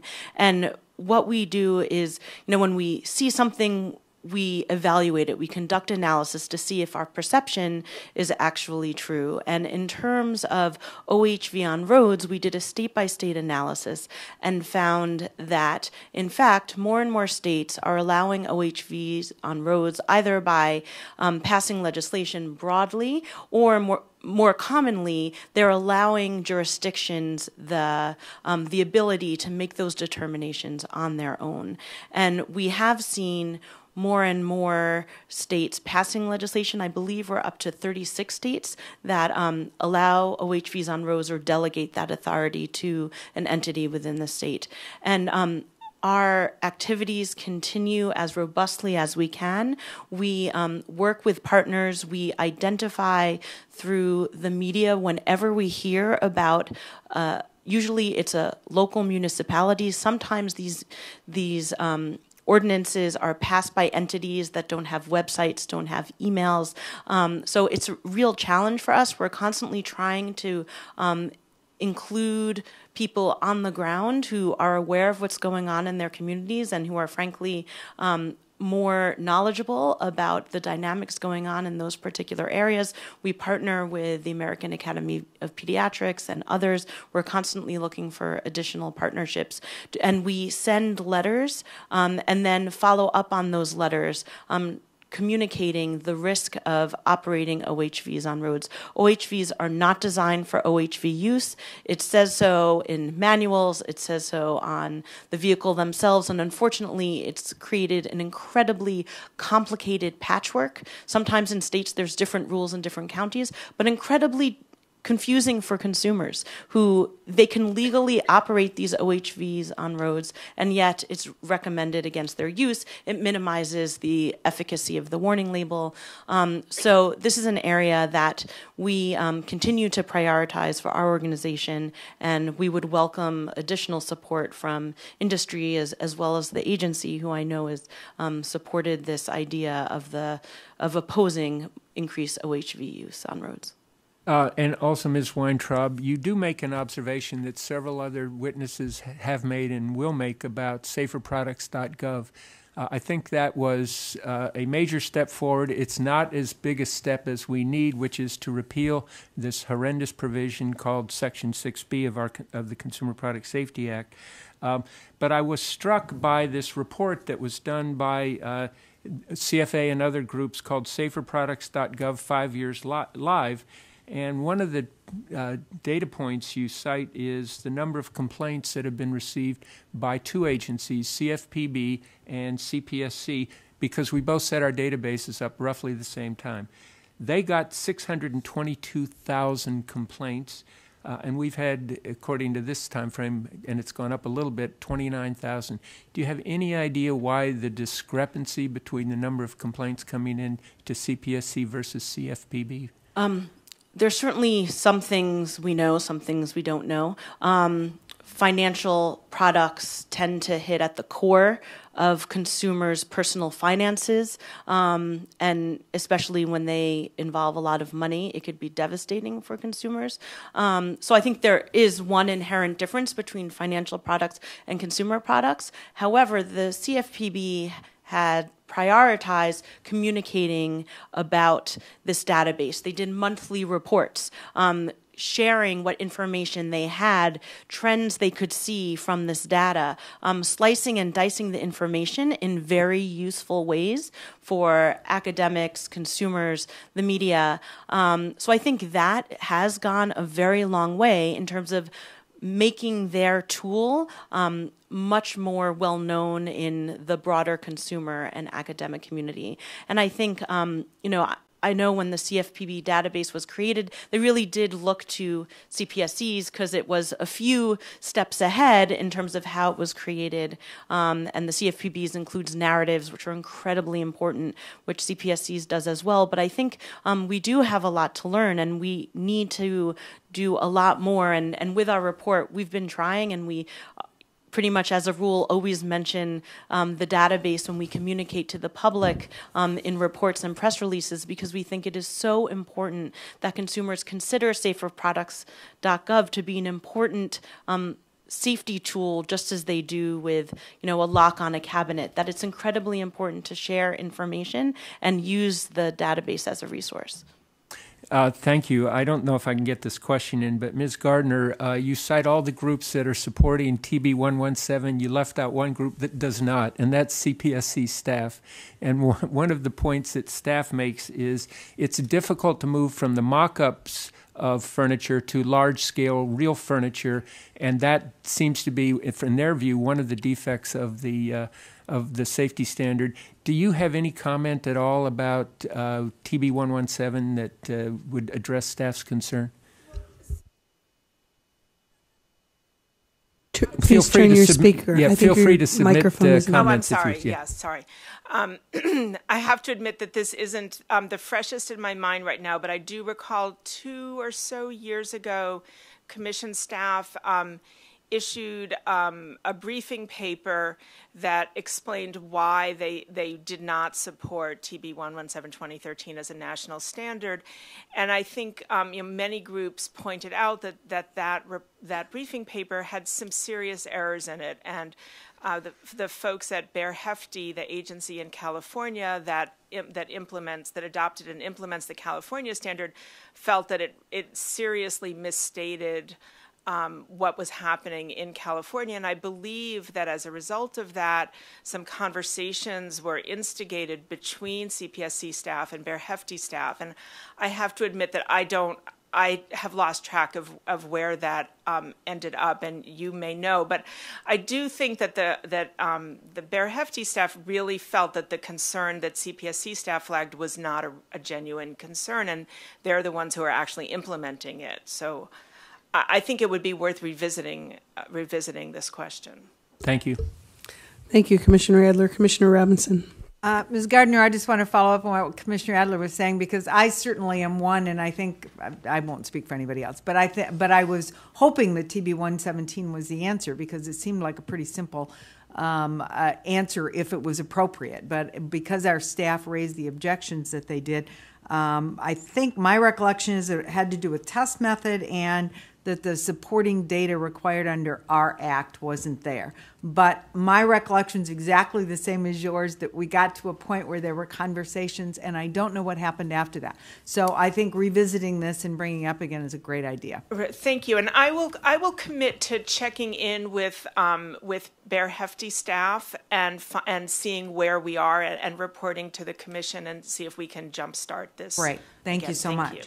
And I just want to thank all the other panelists, too, for your presentations and for the efforts that you're making on behalf of consumer safety. A number of witnesses have talked about these dangerously unstable dressers, millions and millions of them that are in our homes. And I just wanted to address this hidden hazard that exists in so many homes that's lurking there, and the statistics on the numbers of children that are killed and injured from these dressers is absolutely outrageous. And I agree with those who think that we should be doing more.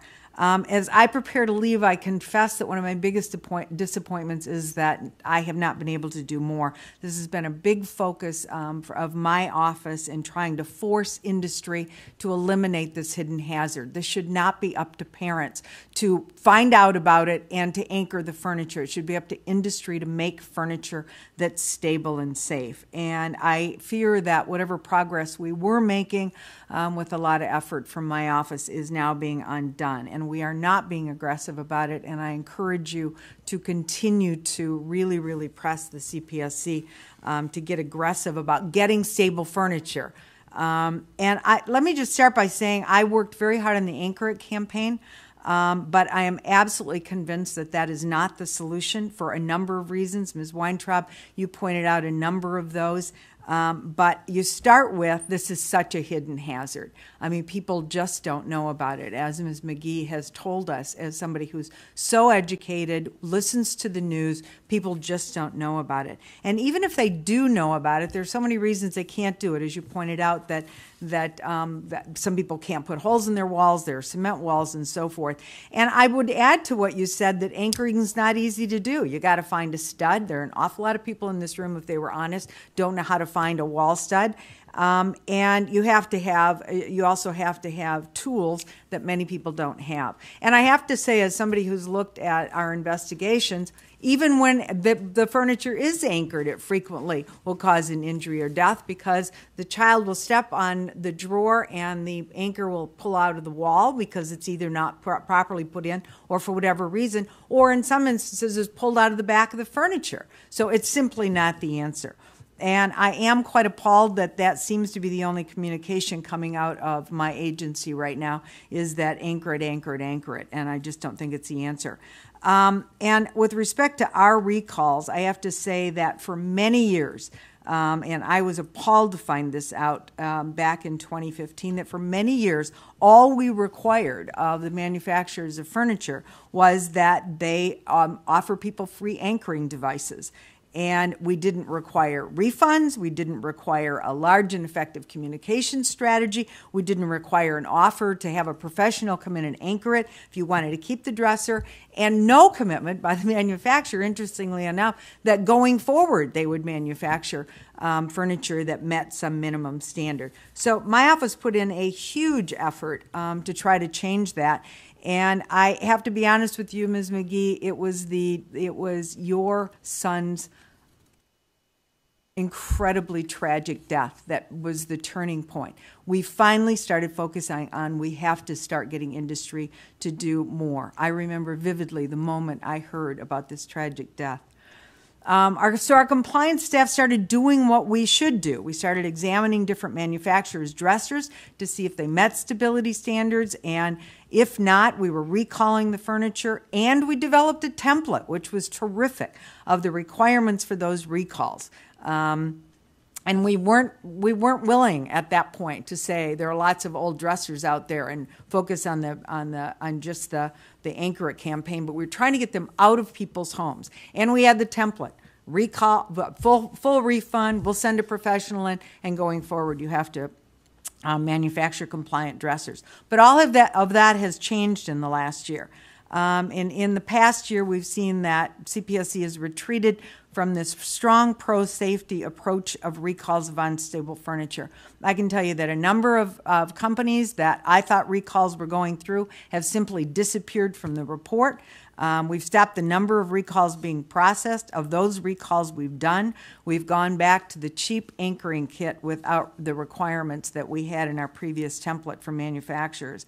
And when you look at, and I have to say also that even the recalls that we did before the change of leadership, I'm very disappointed in the follow-up and the pushing we're doing with those companies to make sure they're doing all they can do to get those dressers out of people's homes. They're just, they know they don't have to because CPSC is not going to force them to, so they're not doing it.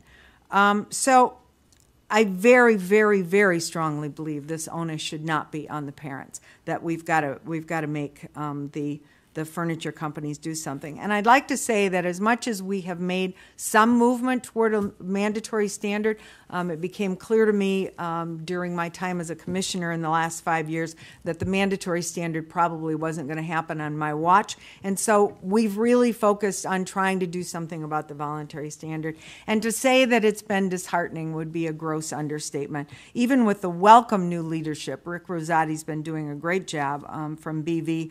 But there's such pushback from industry because it's more expensive to make dressers that are stable. And our staff engineers concluded long ago that the standard now is not adequate.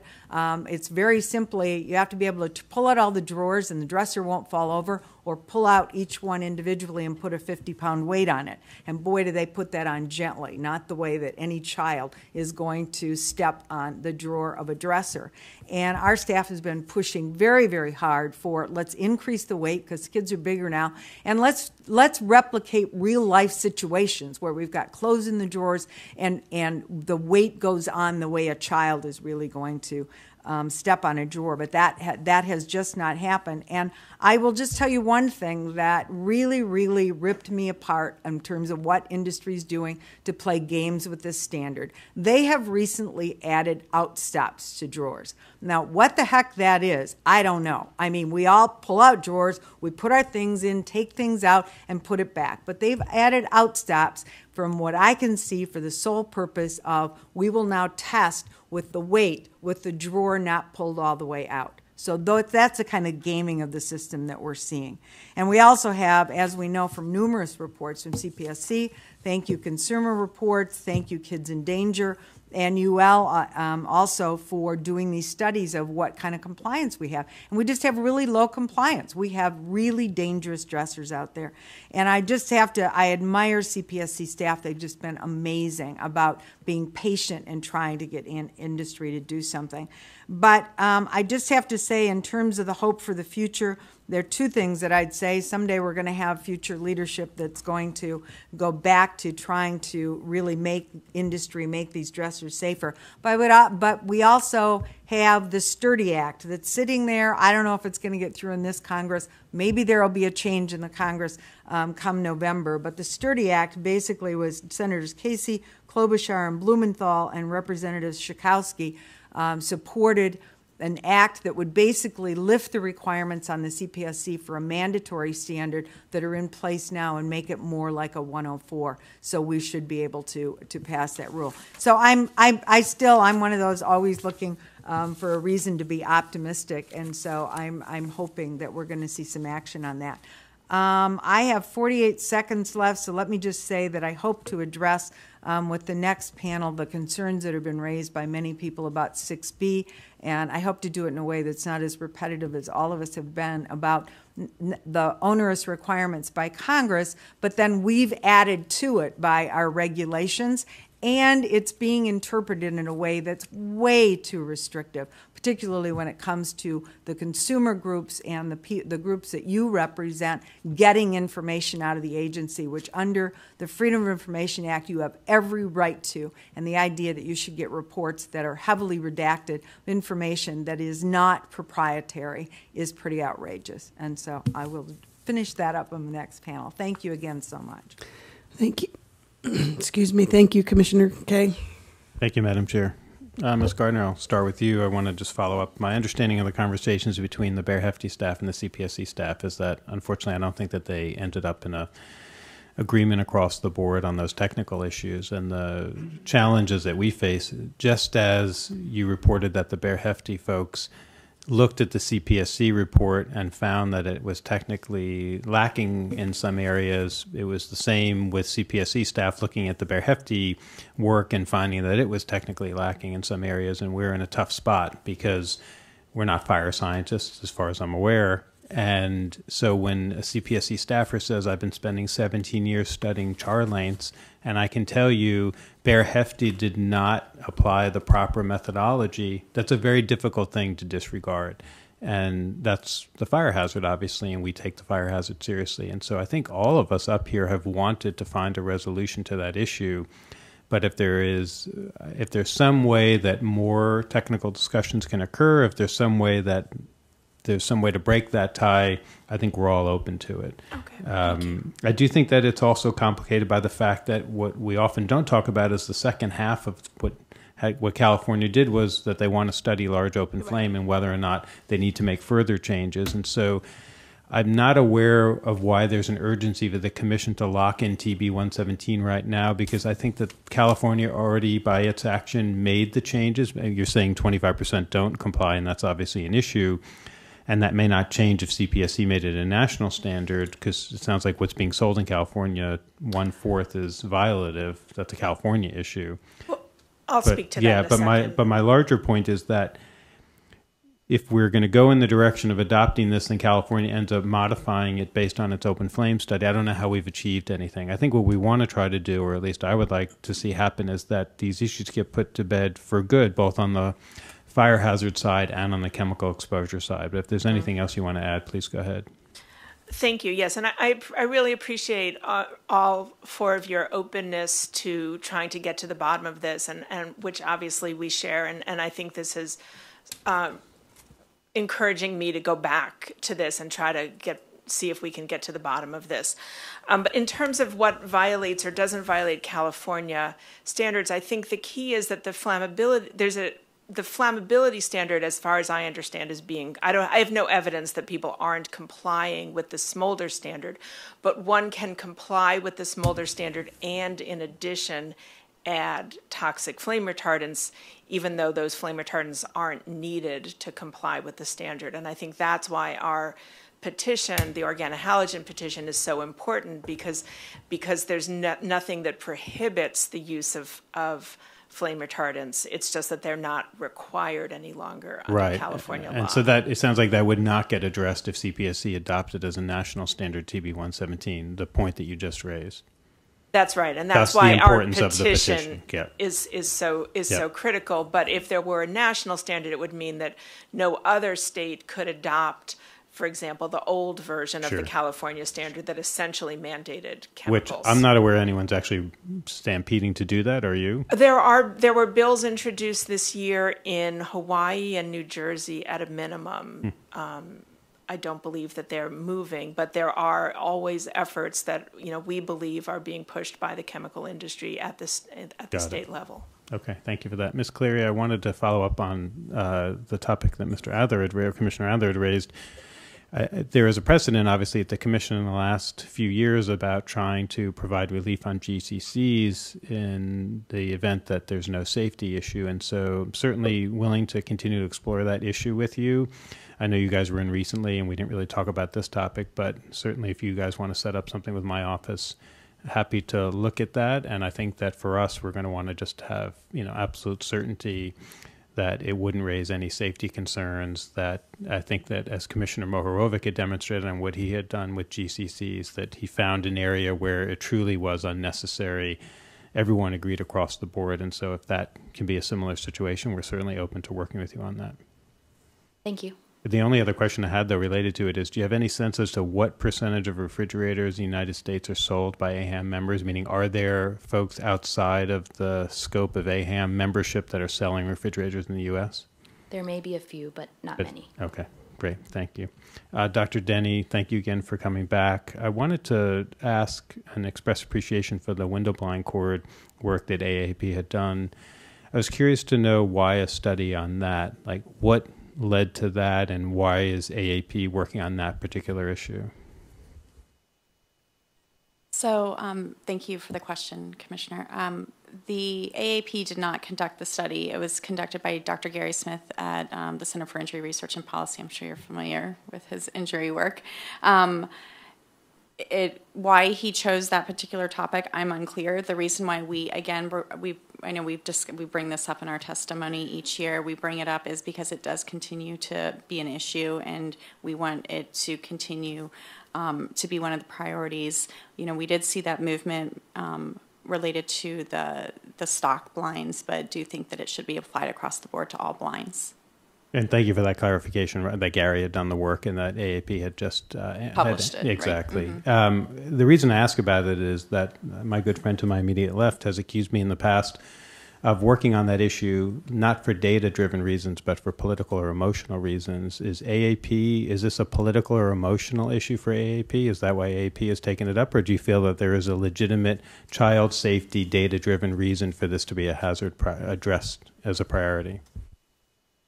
Thanks for the question. The really great thing about being a pediatrician is it's not politics at all. It's all about the health and safety of kids. And all the issues that we bring to the table related to injury are very data driven. Great. So you do feel that there's a solid data foundation for this issue to be a hazard priority for the commission. Correct. Great. Thank you for that. And Ms. Kern, I know that we've been overwhelming you with our questions, but I was curious to know if you can give me a sense. I know that the staff had looked at some of the information that you had provided on the spandex testing. Has there been an ongoing dialogue? Because it's been a while, but the last that I'd heard from staff was, I think that they would have been able to benefit from additional data. Can you give me a sense of where that is, please? Certainly. So this is a priority for us and for our members in the industry, and so we just want to continue to flag that. As far as where the process stands, the ball is in our court right now, so we do intend to follow up with you in the near future to continue that dialogue. Great, and obviously if my office can be helpful in any way, as I'm sure all the offices would, please let us know, because it's certainly something that we're happy to stay interested in. Thank you. And then finally, Ms. Weintraub, unfortunately our exchange is standing between everybody and lunch, but I'll keep it brief. You've obviously been an observer of the commission for a long time and have seen the commission go through many different waves and different philosophies for addressing consumer safety. From your perspective, do you feel like the commission can achieve its mission effectively by categorically downplaying or ruling out using any of its tools? I think that the commission is the most effective, and historically I think it's proven that the agency is the most effective when it uses all of its tools, obviously in combination depending on the specific circumstance, but the CPSC has numerous tools that Congress gave it, and those tools make products safer for consumers, create an equal playing field for manufacturers who comply with the law, and make clear how incredibly important CPSC's laws are. And so it sounds like what you're encouraging the commission to do is to make sure that we continue to robustly use all the tools that are available to us and not to predetermine that we're just not comfortable using certain tools, and so therefore we're just not going to use them. Correct. I think it's very important for the agency to be legally driven and data driven, looking at the particular circumstance, whether a particular, usually there's a voluntary temporary fix first, whether that's working, looking at its statutory authority, what it's capable of doing legally, and if it is, legally able to take particular action, which usually it is, then take action to more effectively eliminate, if possible, or minimize in some circumstances, if elimination isn't possible, the particular hazard. Great. And the last topic that might circle back as well to Dr. Denny is laundry packets, which the chairman raised.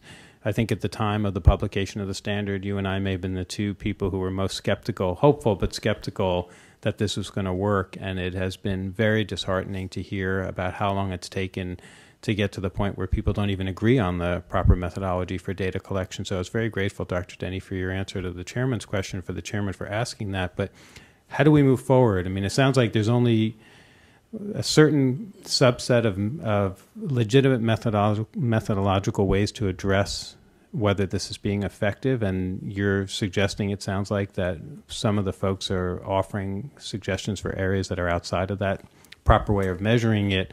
How do we get past this and actually, because that was really supposed to be just the first step, that we weren't supposed to be bogged down this long in this question. So what do we need to do to move past this and make sure that we're doing the proper methodology? And because this started, sorry, if you can just indulge me for one more second, because this started as a chairman's effort by my predecessor, Chairman Tenenbaum, I think there's a precedent for a chairman's office at CPSC to continue to play a leadership role.